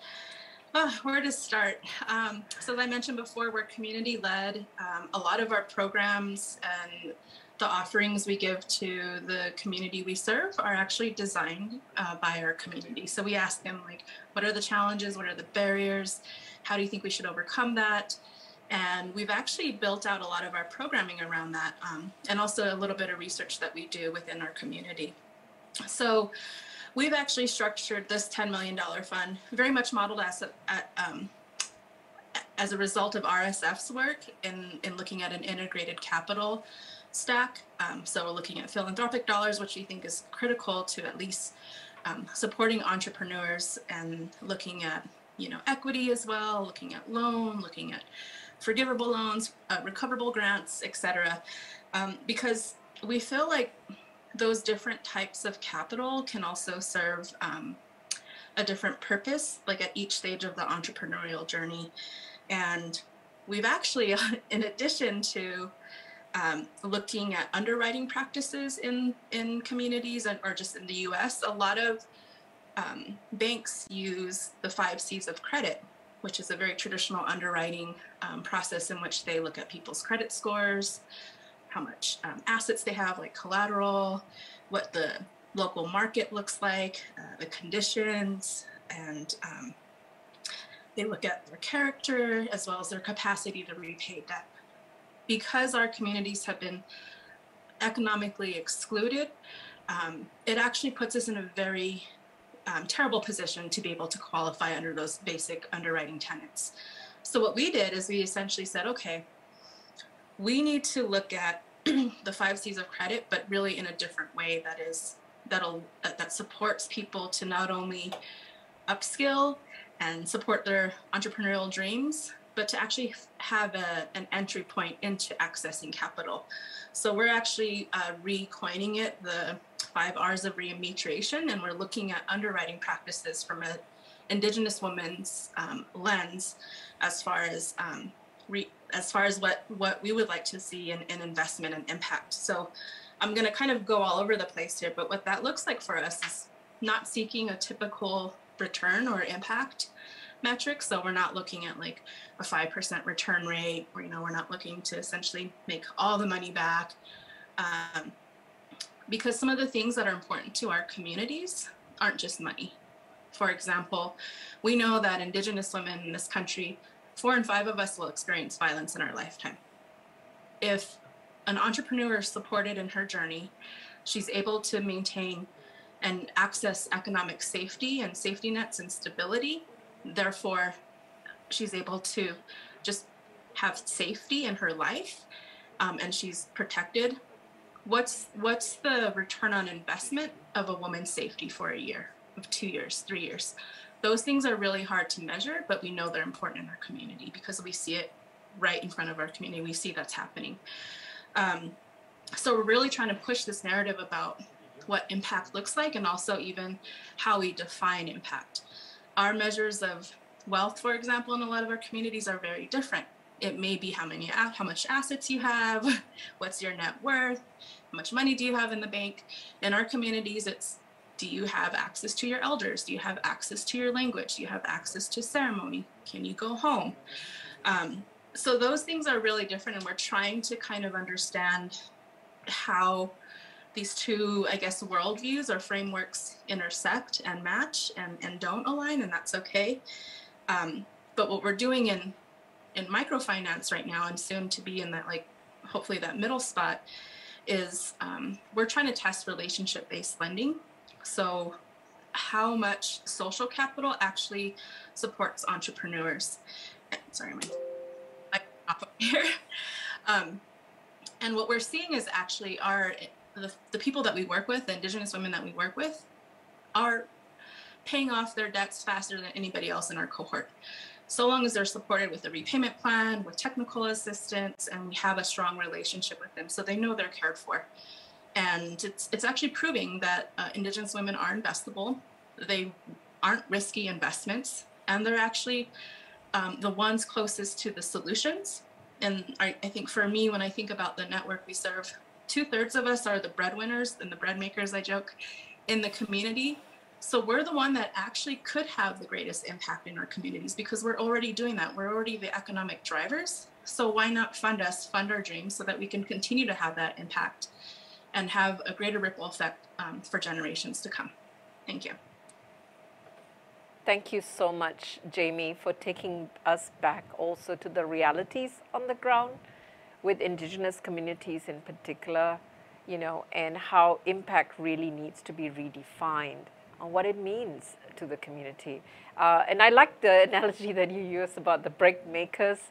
Here at Angels of Impact, we like to call you the weavers of a fabric of society, because you weave the fabric that holds resiliency, and it's really what the world needs today, I believe. So thank you. I know it's a very brief introduction, but I hope this audience will get a sense of, you know, the depth of the issue. And I love how you reminded us about looking at impact metrics in a very different way and looking at success in a different way too. So thank you, Jamie. Jasper, we'll come to you next. As you mentioned, RSF has been at the cutting edge of, you know, paving the way for integrated capital. You use many tools. As you said, there are many different funds that you have. I know you have one around women. And more recently, you actually did launch one around racial justice and racial wealth building. So I'd like to turn to you about how non-extractive funding initiatives can really help marginalized communities. Jasper. Thank you. Yeah, thanks for that question. I want to answer that with a little bit of a loop, but I will get back to actually answering your question. And my loop is that it not only matters what is being funded or who is being funded, but it also matters who makes the decision, who's in the room when decisions are made, and how are those funding decisions made. And so it was really important to us at RSF that we look at our own organization and our own decision-making processes, and also the way that we work with our partners, our investors, our community of investors. And so it was really important to us that we establish a board of our own organization with majority women and half of our board members identify as a person of color. That was really important. 2/3 of our staff is female, 60% of our executive team. So I'm speaking to you as a white man, right? And I recognize that I need to, and we need to surround ourselves with people who have a different perspective if we want to actually impact change from a gender and racial justice perspective. So that was my little loop. Now going to your question, so yes, we have a Women's Capital Collaborative and also a Racial Justice Collaborative. Those are thematic pools of philanthropic money out of which we can do really the deepest impact, most catalytic funding. So it can be technical assistance grants, it can be recoverable grants, it can be what they call unsecured. It's not a great term, but the technical term is unsecured loan. I really love relationship lending. That's fantastic. And also, you know, equity investments that we can do out of those funds. The Women's Capital Collaborative really focuses on female founders, owners, and CEOs. And the Racial Justice Collaborative really focuses on Black, Indigenous, and other people of color who are leading, owning, or have founded an organization, and also organizations that directly support marginalized communities. And the one thing I want to share about the Racial Justice Collaborative, that's a little bit different from the other collaborative funds that RSF has, because we have a number of those thematic funds. What's different with the Racial Justice Collaborative is that we wanted to organize accountability to what we say we want to do in a different way. So we are working with 4 outside external advisors who help us be held accountable to the change and the impact that we say we want to make with this money. Also recognizing that we are not always the closest to the communities and the networks that we are looking to serve. And we want to learn and get better at that.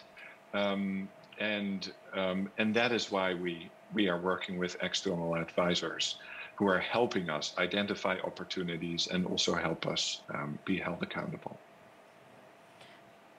Thank you so much, Jasper. I love the complexity of your answer because you have different layers to it, right? So the first layer is we don't just have women as beneficiaries or marginalized communities as beneficiaries, but also as the decision makers.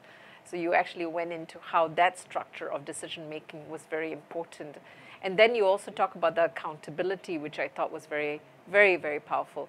The other point that I also liked is that philanthropic dollars actually is what gives you the flexibility to come up with the entrepreneur-friendly and community-relevant structures. So thank you for sharing that with us. And for those of you who want to learn more, obviously you can also go to the RSF website and find out more about the different collaborative tools that Jasper mentioned.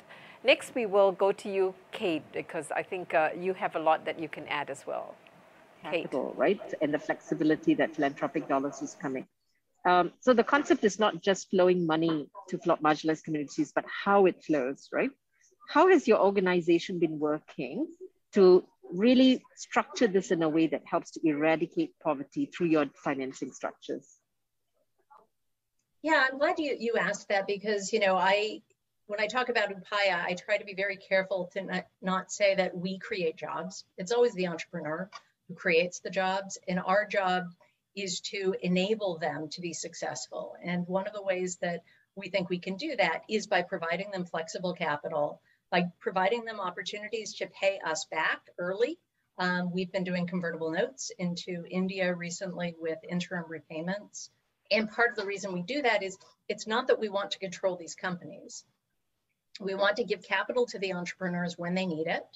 And we will accept, you know, a lower ultimate return in exchange for them paying us back earlier so that we can invest in other companies. We never look to control the companies we work in.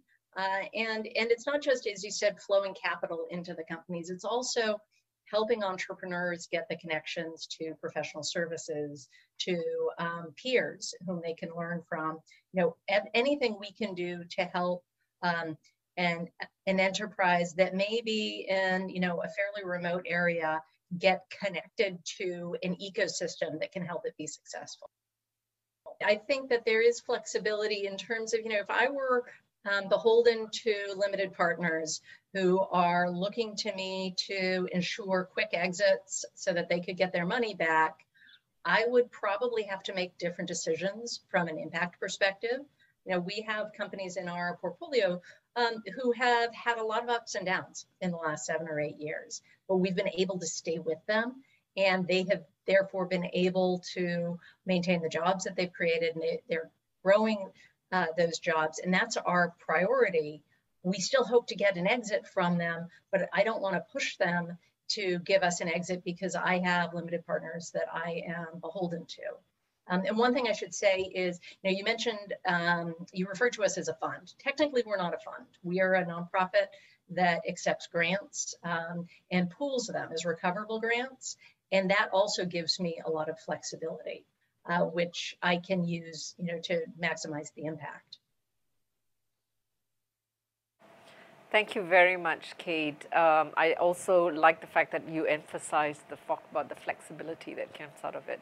So towards the end, we're coming towards the end of our panel, so I want to talk a little bit more about a concept that all of you alluded to, which is really the non-financial help and assistance to support enterprises working to alleviate poverty through helping other community-based enterprises as well.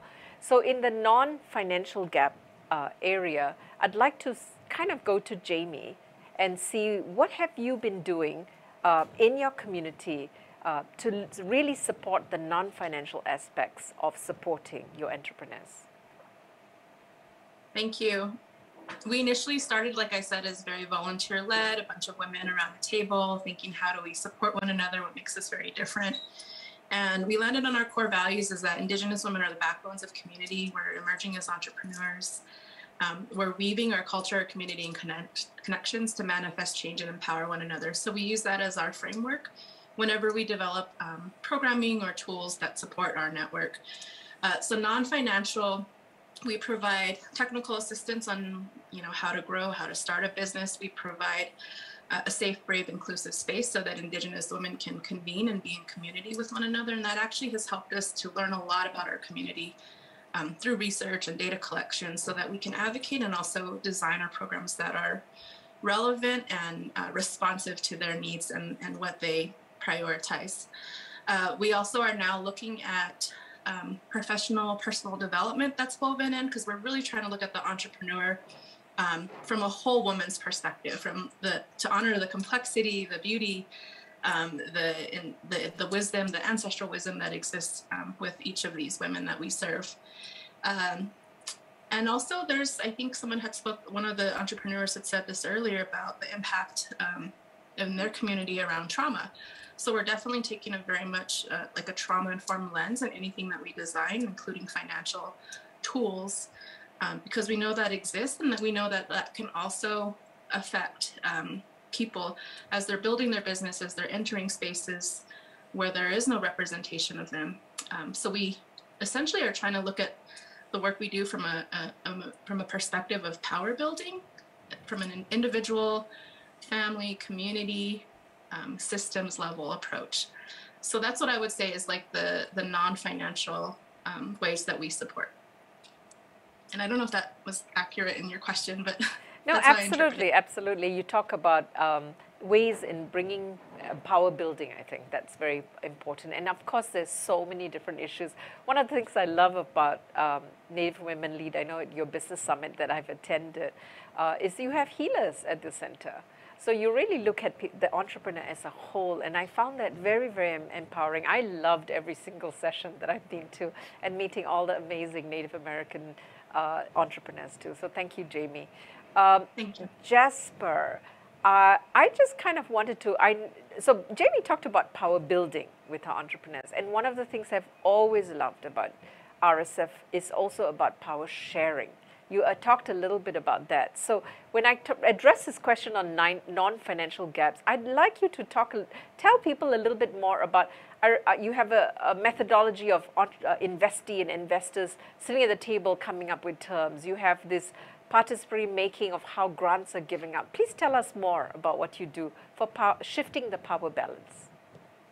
Yeah, thank you. It's a great question. And we're doing something that initially sounds totally out there and kind of a romantic idea, but people like to say that's never going to work. Well, it's worked for 12 years straight and really well. So what we do with our loan fund, and there's about $130 million or so in the loan fund at this point, is that every quarter we meet with a self-selected group of investors in the fund, as well as borrowers who have taken loans out of that fund.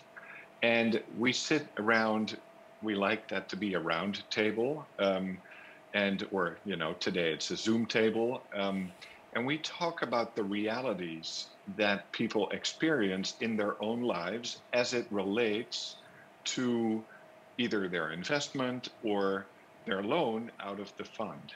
And it's really remarkable. And every quarter I attend every single one of them. And I just love being in those meetings, because every quarter we notice that there are always investors coming to the table hoping that they will leave that meeting with a higher return for themselves, right? That's the paradigm that we all know. And borrowers who come to that meeting in the hope that at the end of the meeting, they're going to be paying less. Because of how we facilitate those meetings, what happens is that the focus shifts from me to we. So we make the interdependency visible of the community of investors and borrowers and RSF as an intermediary. And we talk about what's going to happen if we increase the rate by 25 basis points, or what happens if we decrease it. And let's look at what is right for this system, for this community, not only for me or for you, but for the system, to really build a healthy community that's sustainable, that is fair, that is not extractive, but regenerative. And again, I told you, this is going to sound romantic. So we've been doing this for 12 years, every single quarter, and it helped us through 2 major recessions. It has helped our borrowers in a big way, because we are not tied to LIBOR or Wall Street telling us what the rate is going to be. It's our community setting the rate. Of course, we're not immune to market forces. They play a role, and we talk about that, but it's the community setting the rate. I'll be really quick in the second part of my answer. I don't want to take too much time. On the philanthropic side, we work with individuals and organizations to help cut that proverbial cord between money and power, right? Those things are always connected in our world. And when we talk about philanthropy, it can become a transactional thing. And whereas philanthropy, we believe, should be a true gift. It should be a gift, and a gift does not expect something in return. I'm not giving my daughter a birthday present and saying, honey, I want this and that back, right? That's not the nature of a gift. So we work with our donors and also with grantees on processes around participatory granting, around democratizing philanthropy that help the communities that are to be supported to determine amongst themselves who should get how much money from the donor. Perhaps some of the non-financial gaps that you fill, anything you alluded to it here, perhaps you could talk a little bit more about how some of these non-financial services that you offer are also very key to filling this gap. Yeah, so when we make an investment, we are almost always the first institutional investor in. So we're working with very early stage companies, and they have different gaps.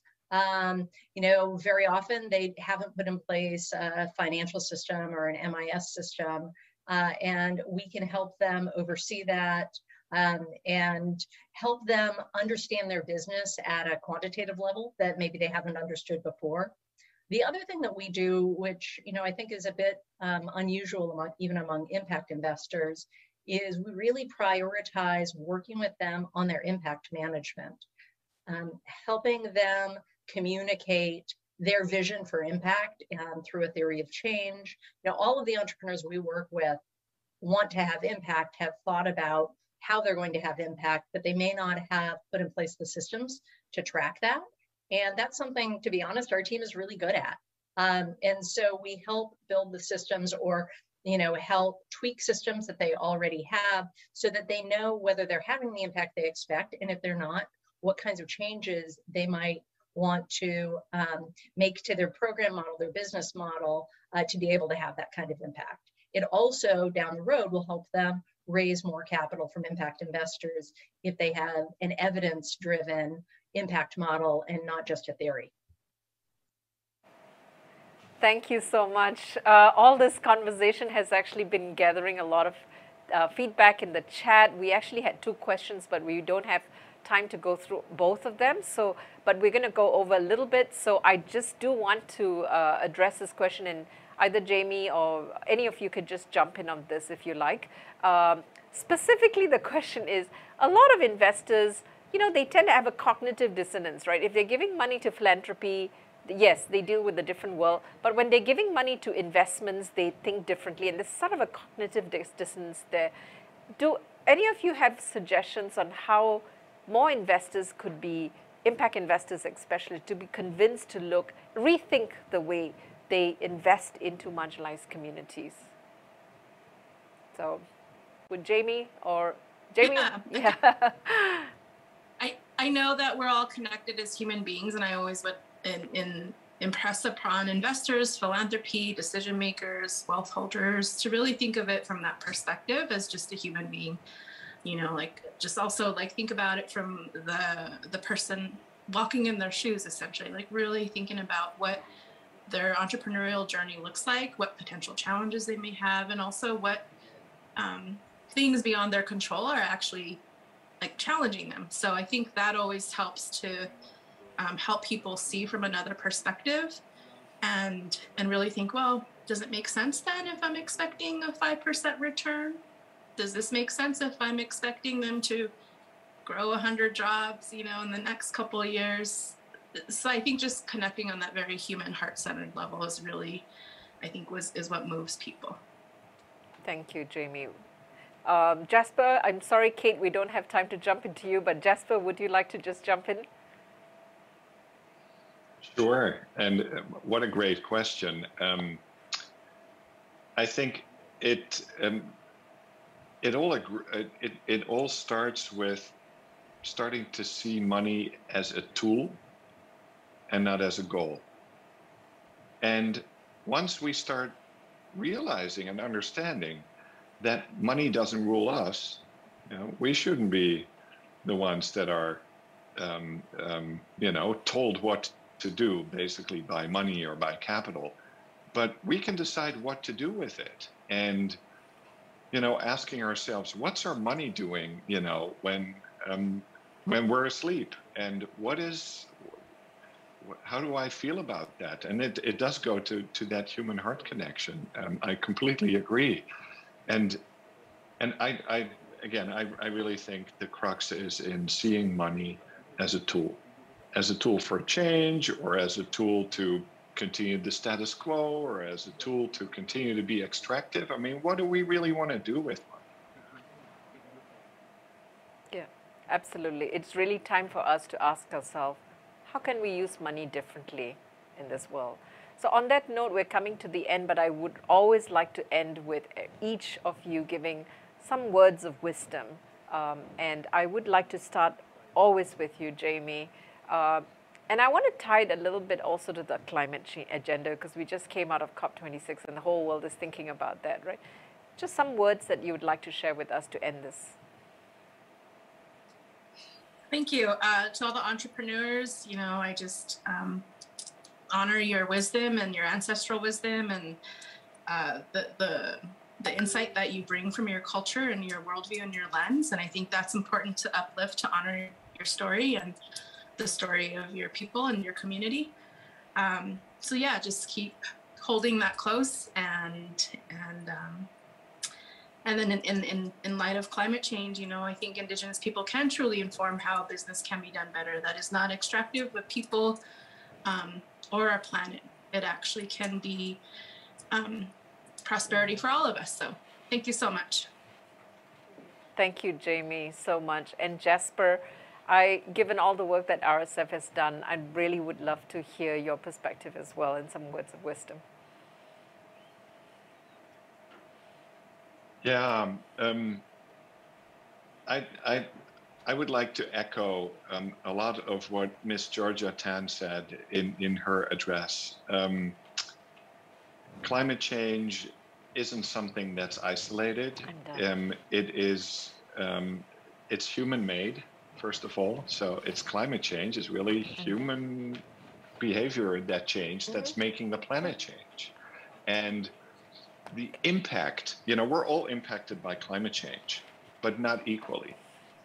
And that, in its turn exacerbates social injustice, poverty.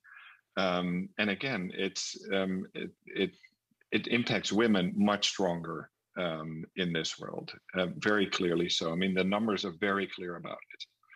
And at the same time, a lot of the solutions, I believe, are there. Technologically, a lot is possible. And there are a lot of innovations and ideas, many of which we saw. I mean, the weavers saying, we should determine the price. I mean, that's where it starts. It's wonderful. It's great, that mentality. So the ideas are there. The innovators are there. The entrepreneurs are there. I really think that, and that's the humble task that I see for us as funders and investors and lenders, is getting dollars in the hands of the people who have the solution. And I am, with my organization, really committed to putting more money into the hands of women, of female founders, and of female owners of organizations that have solutions that help us heal our planet and help us heal communities, because those two things go hand in hand. As you know, here in this program, we're working with women-led community-based enterprises, all uplifting their communities out of poverty. Just curious, with all the work that you've done in India, if you have any words of wisdom or advice to share with them.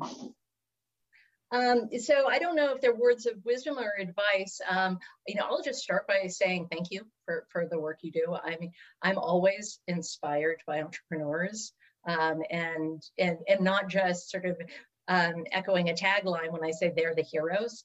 It's really hard to be an entrepreneur, and yet the entrepreneurs are the ones who see the opportunities, who push past, things that most reasonable people would walk away from and say it's not worth it. And they are the economic engines in these communities in so many ways. I mean, we've certainly seen it in our own portfolio in the last 2 years with COVID.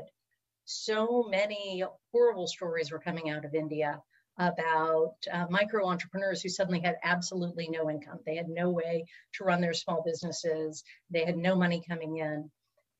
But when we went to the people employed by the companies we've invested in, the majority of them, 2/3 of them, were still earning money. Even though their companies may not have been earning any revenue, they're continuing to pay their job holders.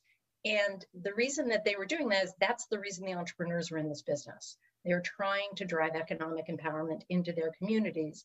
And so they held their communities together. And so I think that, everybody who is attending this conference should feel very, very proud of the work that they're doing, and know that if sometimes it seems that the obstacles are too steep, that's what entrepreneurs are made to do, is to scale those obstacles. Thank you so much, all of you. I really, really appreciate Jamie, Jasper, and Kate for being here with us today. I know it's late for you, and with the new daylight savings times as well, it got a little confusing trying to coordinate all of this, but I'm so glad it came together. I hope everyone in the audience will rethink how we can look at philanthropic dollars to go into restorative investing. There is a funding gap that needs to be filled. And we have models. We have people who are paving the way. We have models that we can emulate. And it's really time for us to show up differently and make an impact in the community-based enterprises and indigenous communities that will really lift us up to creating a better world for all of us. On that note, thank you once again. And we're going to move into, for those of you who missed the first day, we actually have a recap video so you can get a glimpse of what happened yesterday. Thank you.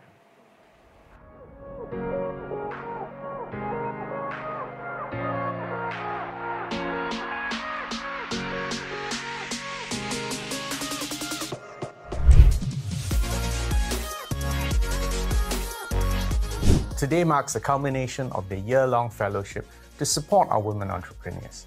And it is an opportune moment for us to celebrate the power that women have to embark on their own paths of their own choosing and to play an active role to contribute fully to our community. Ensure that all women and men have equal rights. To achieve gender equality and empowerment of women, particularly amidst the challenges brought about by the COVID-19 pandemic. Seek to change this, as we see these women as weavers of the fabric of a resilient community. It is their hard work that inspires us, the volunteers, and people in our network to offer our time, resources, and networks to amplify their work.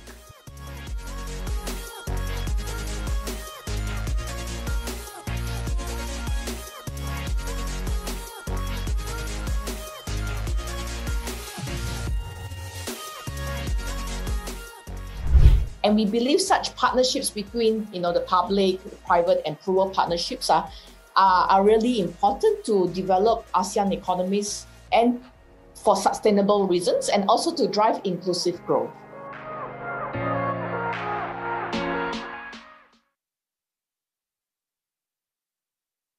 Hi everyone, welcome back. I loved that panel discussion just now. I think it really, the whole paradigm, it's not even a paradigm shift, it's like a whole paradigm shake-up of like how we want to use money in a way that, in something that Laina alluded in her film, in a video earlier about money being medicine.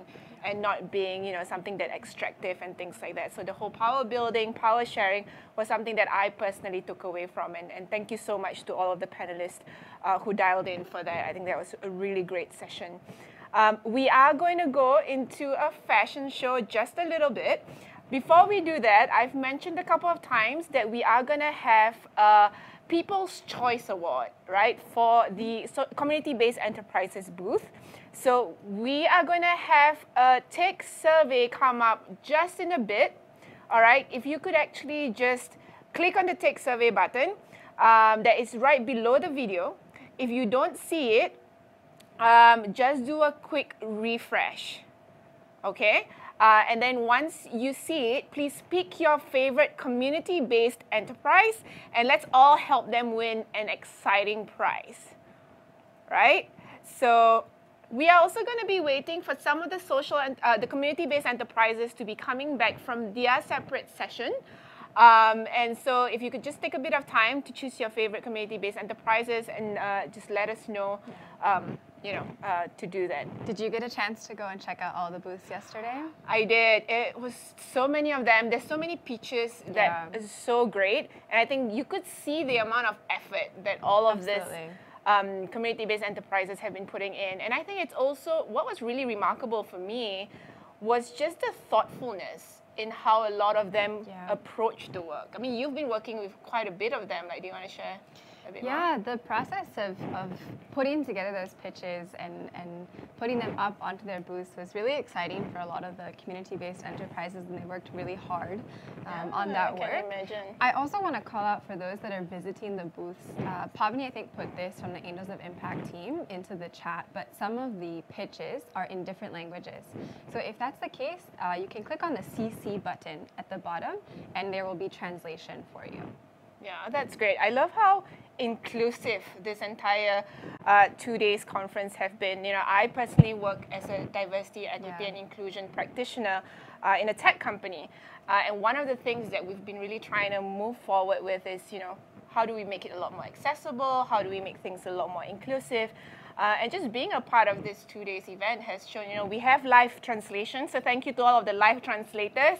I'm sure a lot of people have been really benefiting from it. And then now that we have the translation of the site, you know, we want people to feel empowered. And I think one of the things that I think Jasper mentioned in the panel earlier was to actually meet people where they are, right? And like to know that we don't have all the answers.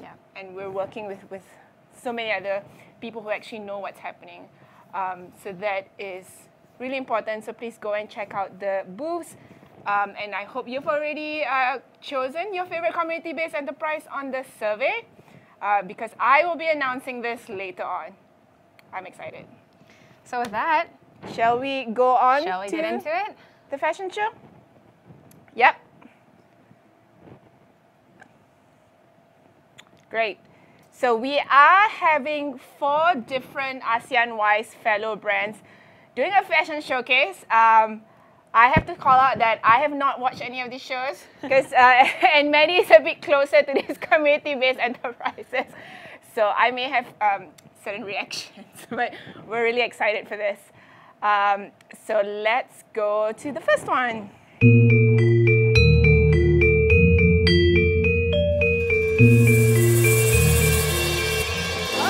Yeah, we've seen this.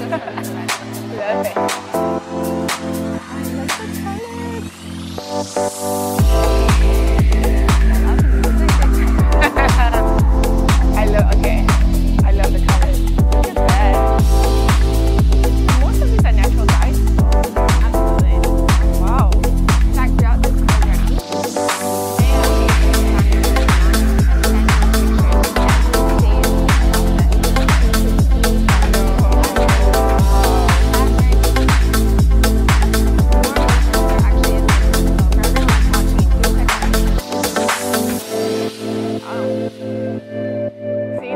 I'll be buying quite a few. Yeah. That's so great. Look at those colors. I'm a very big fan of colors. These products are in the market of luxury. Very high quality combination of leather and traditional leather. Look at that bag.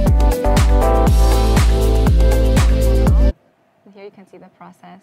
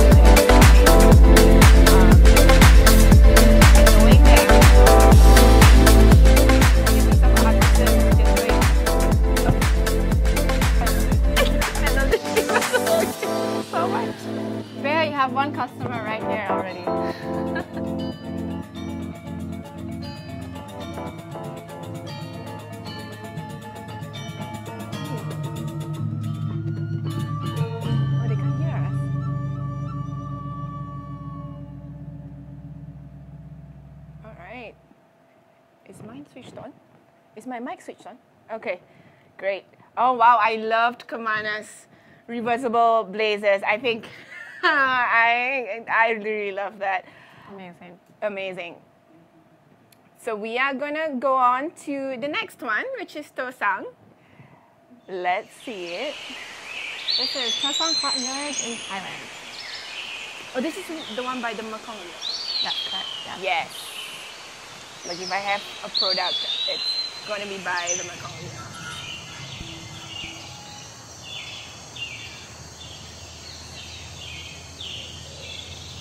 I love how well made these videos are. Is there a hand dye?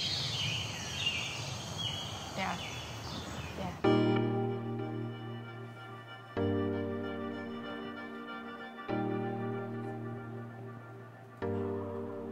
I think it's because of the video. Like the video has sound, so I can't play ball. So I don't know this. Okay. Oh, look at that.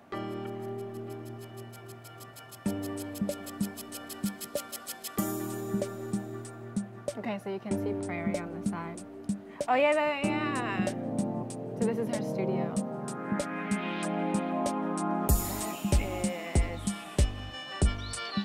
It's so cool how they built this right out into nature.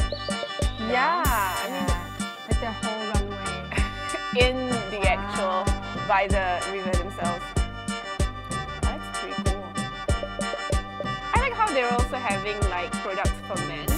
Because I think whenever we talk about slow fashion, it kind of feels that it's always geared towards like female fashion, but it's Taiwan. Oh my word, that's beautiful.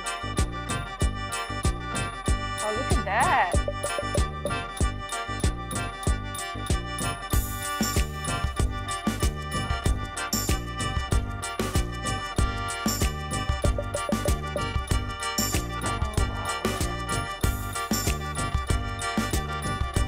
are that things that, you know, you can kind of wear in the weather that we have over here as well. Yeah. Sometimes some shapes pretty close to ours. Yeah. I love how they built this whole runway right out into their studio area, right? It's just, it's fabric basically. Yeah. And I think it was, you know, one of the videos earlier did something how about like it's such a grounding experience because you're literally on the ground. Absolutely. Wow. Look at those layers. I love it.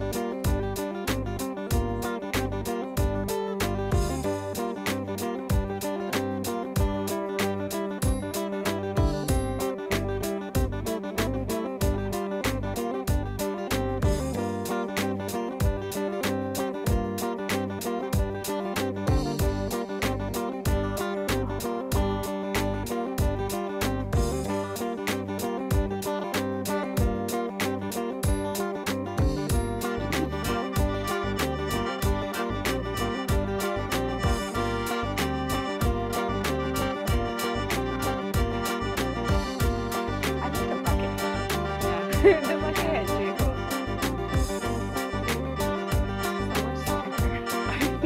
That's so much. Yeah, so much fun. It kind of feels like they're on the runway of like Paris Fashion Show. Yeah, you know.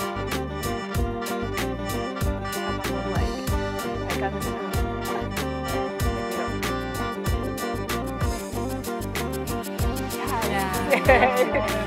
like all their models are there. Okay, nice. Oh wow, that was so great. And That I was think awesome. you know the whole fact that the runway you were saying. Yeah, I was saying they built that runway out in their studio area all by themselves. The whole thing was handcrafted. I loved homemade. it. I loved it, and I was also you know, saying like how, you know, often when we talk about like sustainable fashion, like the conversation is quite geared towards like female fashion, or like feminine expressions of fashion. But I loved how like they have both, like, you know, it's quite a wide spectrum. It could actually be non-binary as well. So I really appreciated that. Thank you, Tosang. I loved that. Yeah, we're gonna go next to Toraja Mello. I'm excited for this.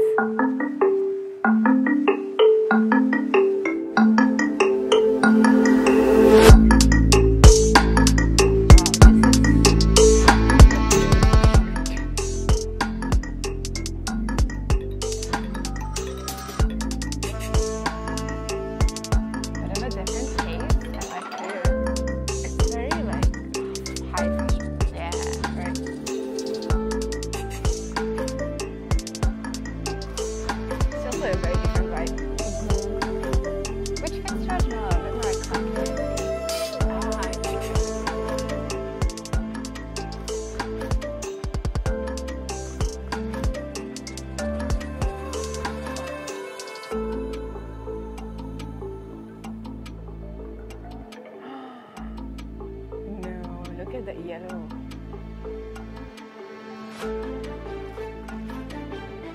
I love that yellow.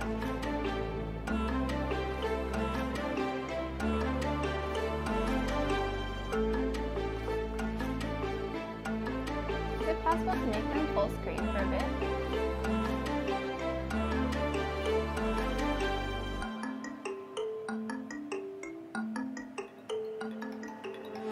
You see the pants? The pants are awesome. Oh my gosh. They have like this parka as well, which is... Yeah. Oh, what is this dress? Can you imagine a Tarajamela jacket where you can just do that? Yeah. Look at that, it has like, what do you call it, frills? Yeah. Fringes? Fringes.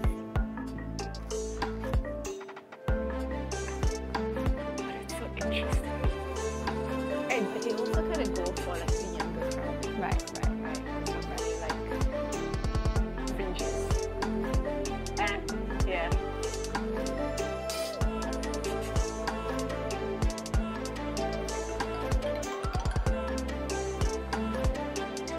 They play a lot of lines.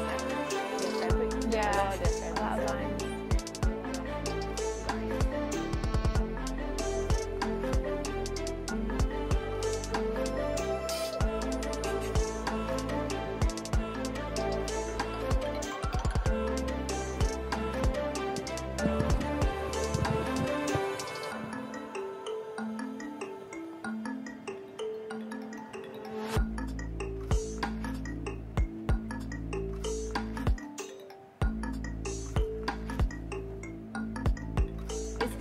most recent collection? Yeah. This one was just launched in June, I think. Oh.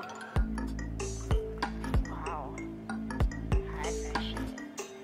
I guess it's during the fellowship. Yeah. Wow. During the fellowship. Yeah, so that was a great collection that Maddie Loved was it. just telling me that they just launched it in, when was it? Don't quote me. I want to say it was June. Yeah, and I If you loved. correct me later. Yeah, Yes. and I love that the uses, all the lines in the fabric was really, really beautiful. The lines and the interjecting colors and things like that. I really loved it. I love the jacket.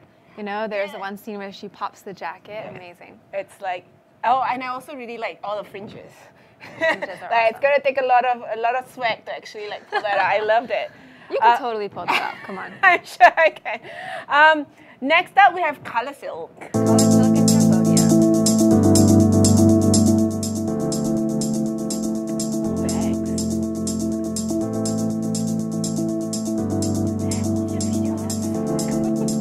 Your videos are so cool.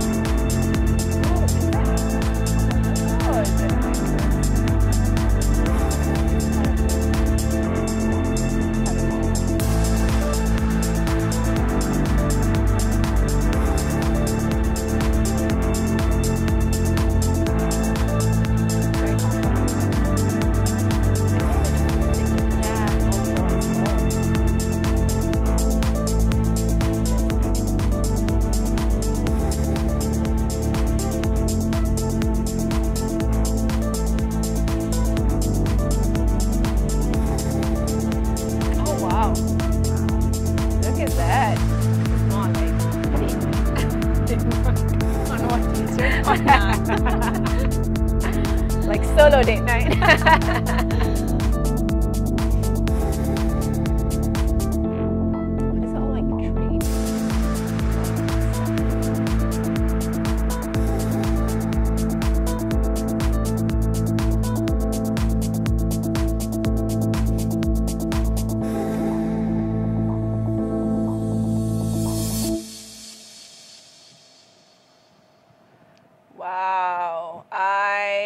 Wow, look at all those products from like all the 4 different enterprises. Yeah, like, and countries too. We have Indonesia, Cambodia, Thailand, all represented there.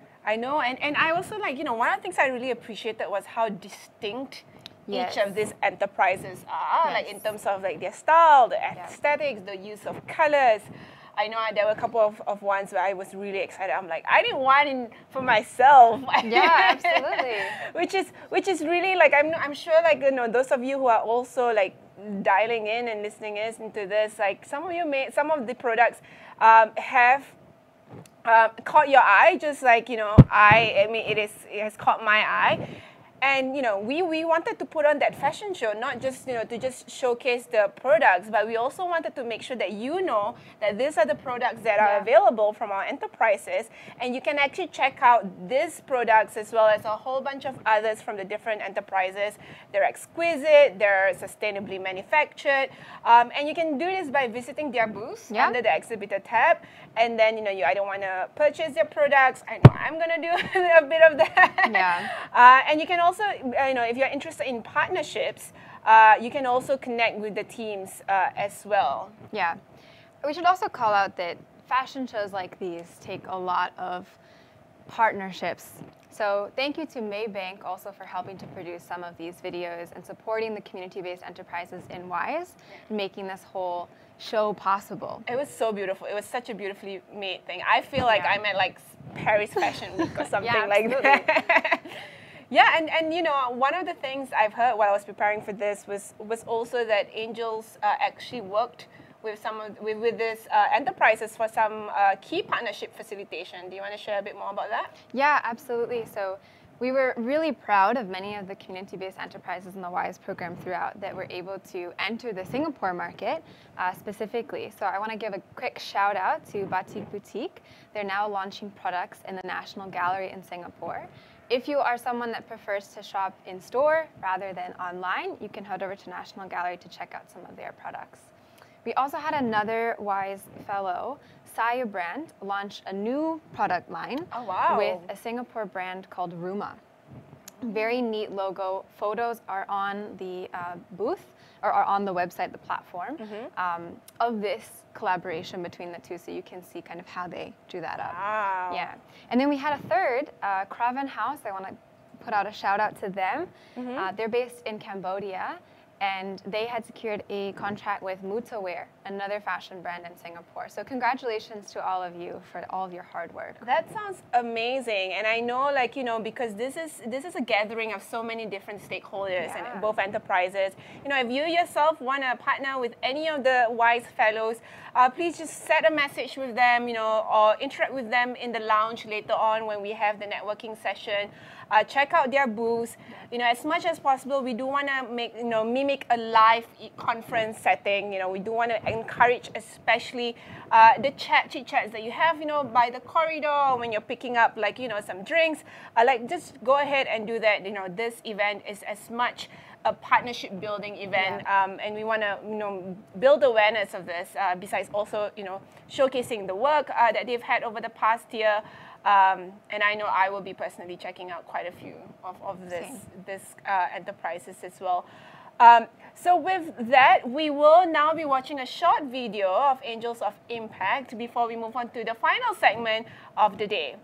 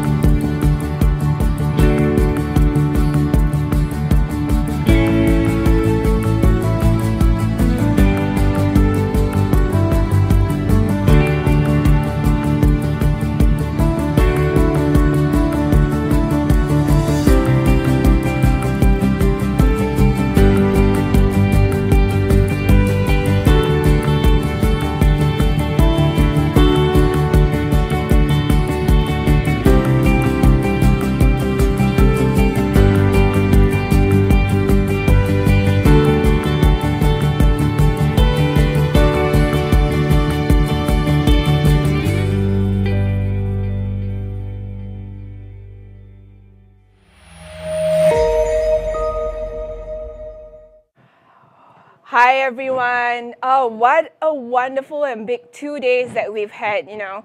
One of the things that I keep mentioning is this Impactful Woman event is really, you know, a celebration of a year-long fellowship that we've had with this 17 community-based enterprises. And so this next part, we are going to go into a bit of a celebration mode, which I am personally always down for. So we are celebrating the accomplishments of our cohort as well as the volunteers. Right? So there's a total of 5 award categories that we are going to be going in first, and I'm going to be going through them one by one. The first one that we're having is the Air Asia Foundation Branding Award. Right? So I'm not going to be announcing this award. I am going to be inviting somebody else. So I will be inviting the Executive Director of Air Asia Foundation, Ms. Yap Mun Cheng, to say a few words about the award and announce the winner. Ms. Yap, please. Hello, ASEAN Wise. I'm very glad to see you guys for the 3rd time in your journey with ASEAN Wise. And today it's my pleasure to announce the winner of the branding project that we have promised to work on with the One Academy. So before I get into the eventual winner, I would like to explain a little bit about the criteria that we used to select the project. Firstly, of course, we look at the need of the project, the scope that the social enterprise has outlined, and how you have explained what you hope to achieve with branding and market and branding of your social enterprise. And the second, of course, is also to look at the extent that we can make an impact with the limited scope engagement that we have.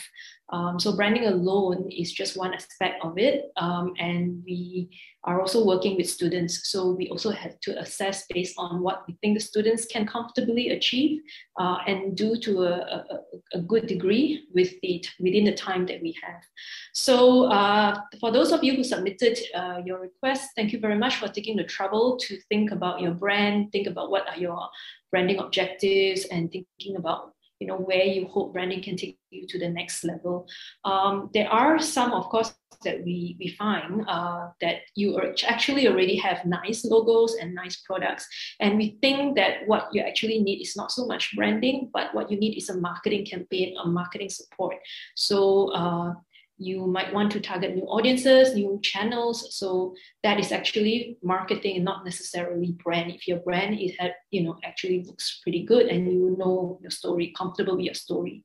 And of course, there are a couple that we find that definitely would benefit from branding support, but we think branding alone is not sufficient. You will also need help in product support and product design. And unfortunately, that is beyond the scope of what we can do within this short time frame. So we do recommend that you invest in product design before you also look at branding, only with the right products that you can brand yourself effectively. Thirdly, of course, there are a couple of applicants which we find very interesting. We love the project, but unfortunately, you probably need a little bit more sophisticated branding assistance. And we think that the students might not be able to do it justice. We think that if you're going to go the branding route at all, you should invest in expertise, good expertise to help you do a really solid job with it. Having said that, I've worked on 5 projects. Students are really good with what they do with the support of our trustee, Ms. Jiggee Lee. Anyway, so without further ado, I am pleased to announce that the winner of the ASEAN Wise Air Asia Foundation branding project is Maranao Collectibles. I really am looking forward to working with Salika and Maranao to see where we can help take them to the next level. For those of you who would like to kind of have a little bit more communication with us who submitted, please feel free to connect with ASEAN Wise and I'll be glad to sort of give you direct feedback. So for everyone, I wish you all much success, and I hope you've had a really fruitful journey with ASEAN Wise this year.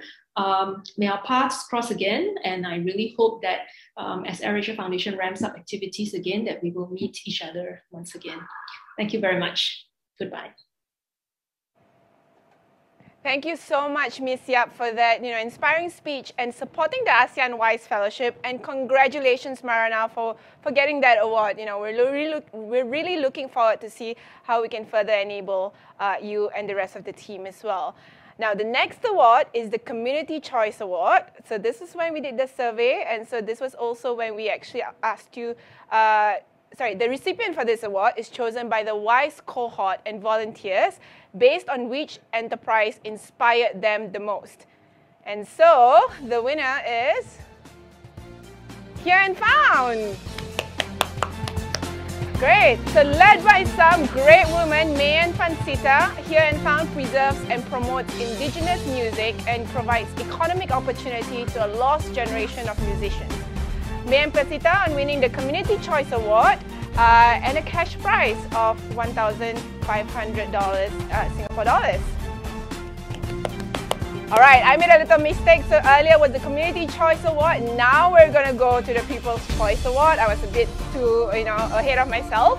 Now this People's Choice Award is given to the most popular community-based enterprises. So, I tried to keep telling you, go and rate your booths, do the survey earlier on the poll. So we have put together all of the number of visits and engagements and all of this. Well, I don't know who's actually getting this, so we will find out together. And the lucky winner is Chi. Great, congrats to you and team on winning the People's Choice Award, and as well as a cash prize of $1,500 Singapore dollars. I love being like Santa Claus and giving out all of these awards. Next one is the Make the Change Creative Marketing Services Award. So one of the best things about this ASEAN-wise community is how supportive we are to each other, right? And so that often results in partnerships and collaborations. So this collaboration is initiated by Make the Change, which is a creative design agency, social enterprise, and also a WISE Fellow from Singapore. And its co-founder, Michelle Lim, and her team have kindly offered to award pro bono creative services to one other WISE Fellow, right? And the recipient of this special peer-to-peer award is Kasuma. So Make the Change and Kasuma will continue our partnership beyond the WISE program to connect differently abled women seamstresses in Indonesia with the creative marketing strategies of Make the Change Singapore. So congratulations, Fabrina, and thank you, Make the Change, for initiating this partnership. Next, we have the ASEAN-wise Hall of Fame, and we will begin with the Star Volunteers Award. Now, the ASEAN-wise program would not have been possible without the crucial support of the enterprising volunteers and their contribution, and so we really greatly appreciate it, and we want to celebrate this throughout the program. While we salute every single one of you for making a huge difference, we would like to recognize those who went the extra mile and made it to the ASEAN-wise Hall of Fame. So we have, first of all, Vicky Windsor. Yay! And then we also have Alison Skidmore. So this is about on the ASEAN-wise Hall of Fame. Next up, I'm also getting this as you are. Maysit, congratulations. Next up, we have Ing Huang. Thank you so much for everything that all of you have contributed. Next up, we have Wajahat Mehdi. And I think this is the last one. Stephanie Mualim, thank you so much for all of your contributions to the 6 of you. Congratulations on being our star volunteers and entering the ASEAN-wise Hall of Fame. We really appreciate all of the contributions that you've made throughout this program. Thank you so much. Now the last one, I'm still Santa Claus, so I still am giving stuff out. So we have the Star Social Enterprise. Star Social Enterprise. And just like the Star Volunteers, this award is given to those enterprises that put in an extra effort to make the most out of the WISE program. So before I share their names, I want to highlight that the passion of the enterprises to serve and protect the marginalized, the underprivileged, the more vulnerable communities is truly so inspiring. And I'm sure it has been very, very hard for the team to choose. So frankly, all of you are amazing. I don't want to call out. We are going to call out those who have made to the Hall of Fame. So the first one will be Chi. Congratulations to you. We also have, who's next? Here and Found. Thank you so much. Congratulations, May and Pansita. And Lawe, Perkumpulan Lawe. Congratulations, Nindya and Wiraswati. We have one more. Kamana, congratulations, Bea. Oh, these are all, this is amazing. To 4 of you, congratulations for getting the Star Social Enterprises. Like I said, all of you are doing such amazing work, and we do want to recognize those who are also doing a bit, making the most out of this WISE program. So, we've celebrated a lot of this. I have personally been so inspired over the past couple of days. I know I've gone on into quite a few of the websites and clicking and adding things to cart and just waiting to be shipped out. I do know that shipping could be a bit expensive, but I'm also keeping in mind it is for a good cause. So I'm looking forward to have these products in hand. So thank you so much for all of the amazing work that you all have been putting in. However, I do want to call out that, I may be the person in front of the camera, but the team that has been running this have been phenomenal. So I am excited to be calling upon the Angels of Impact team. And thank you and have a great day.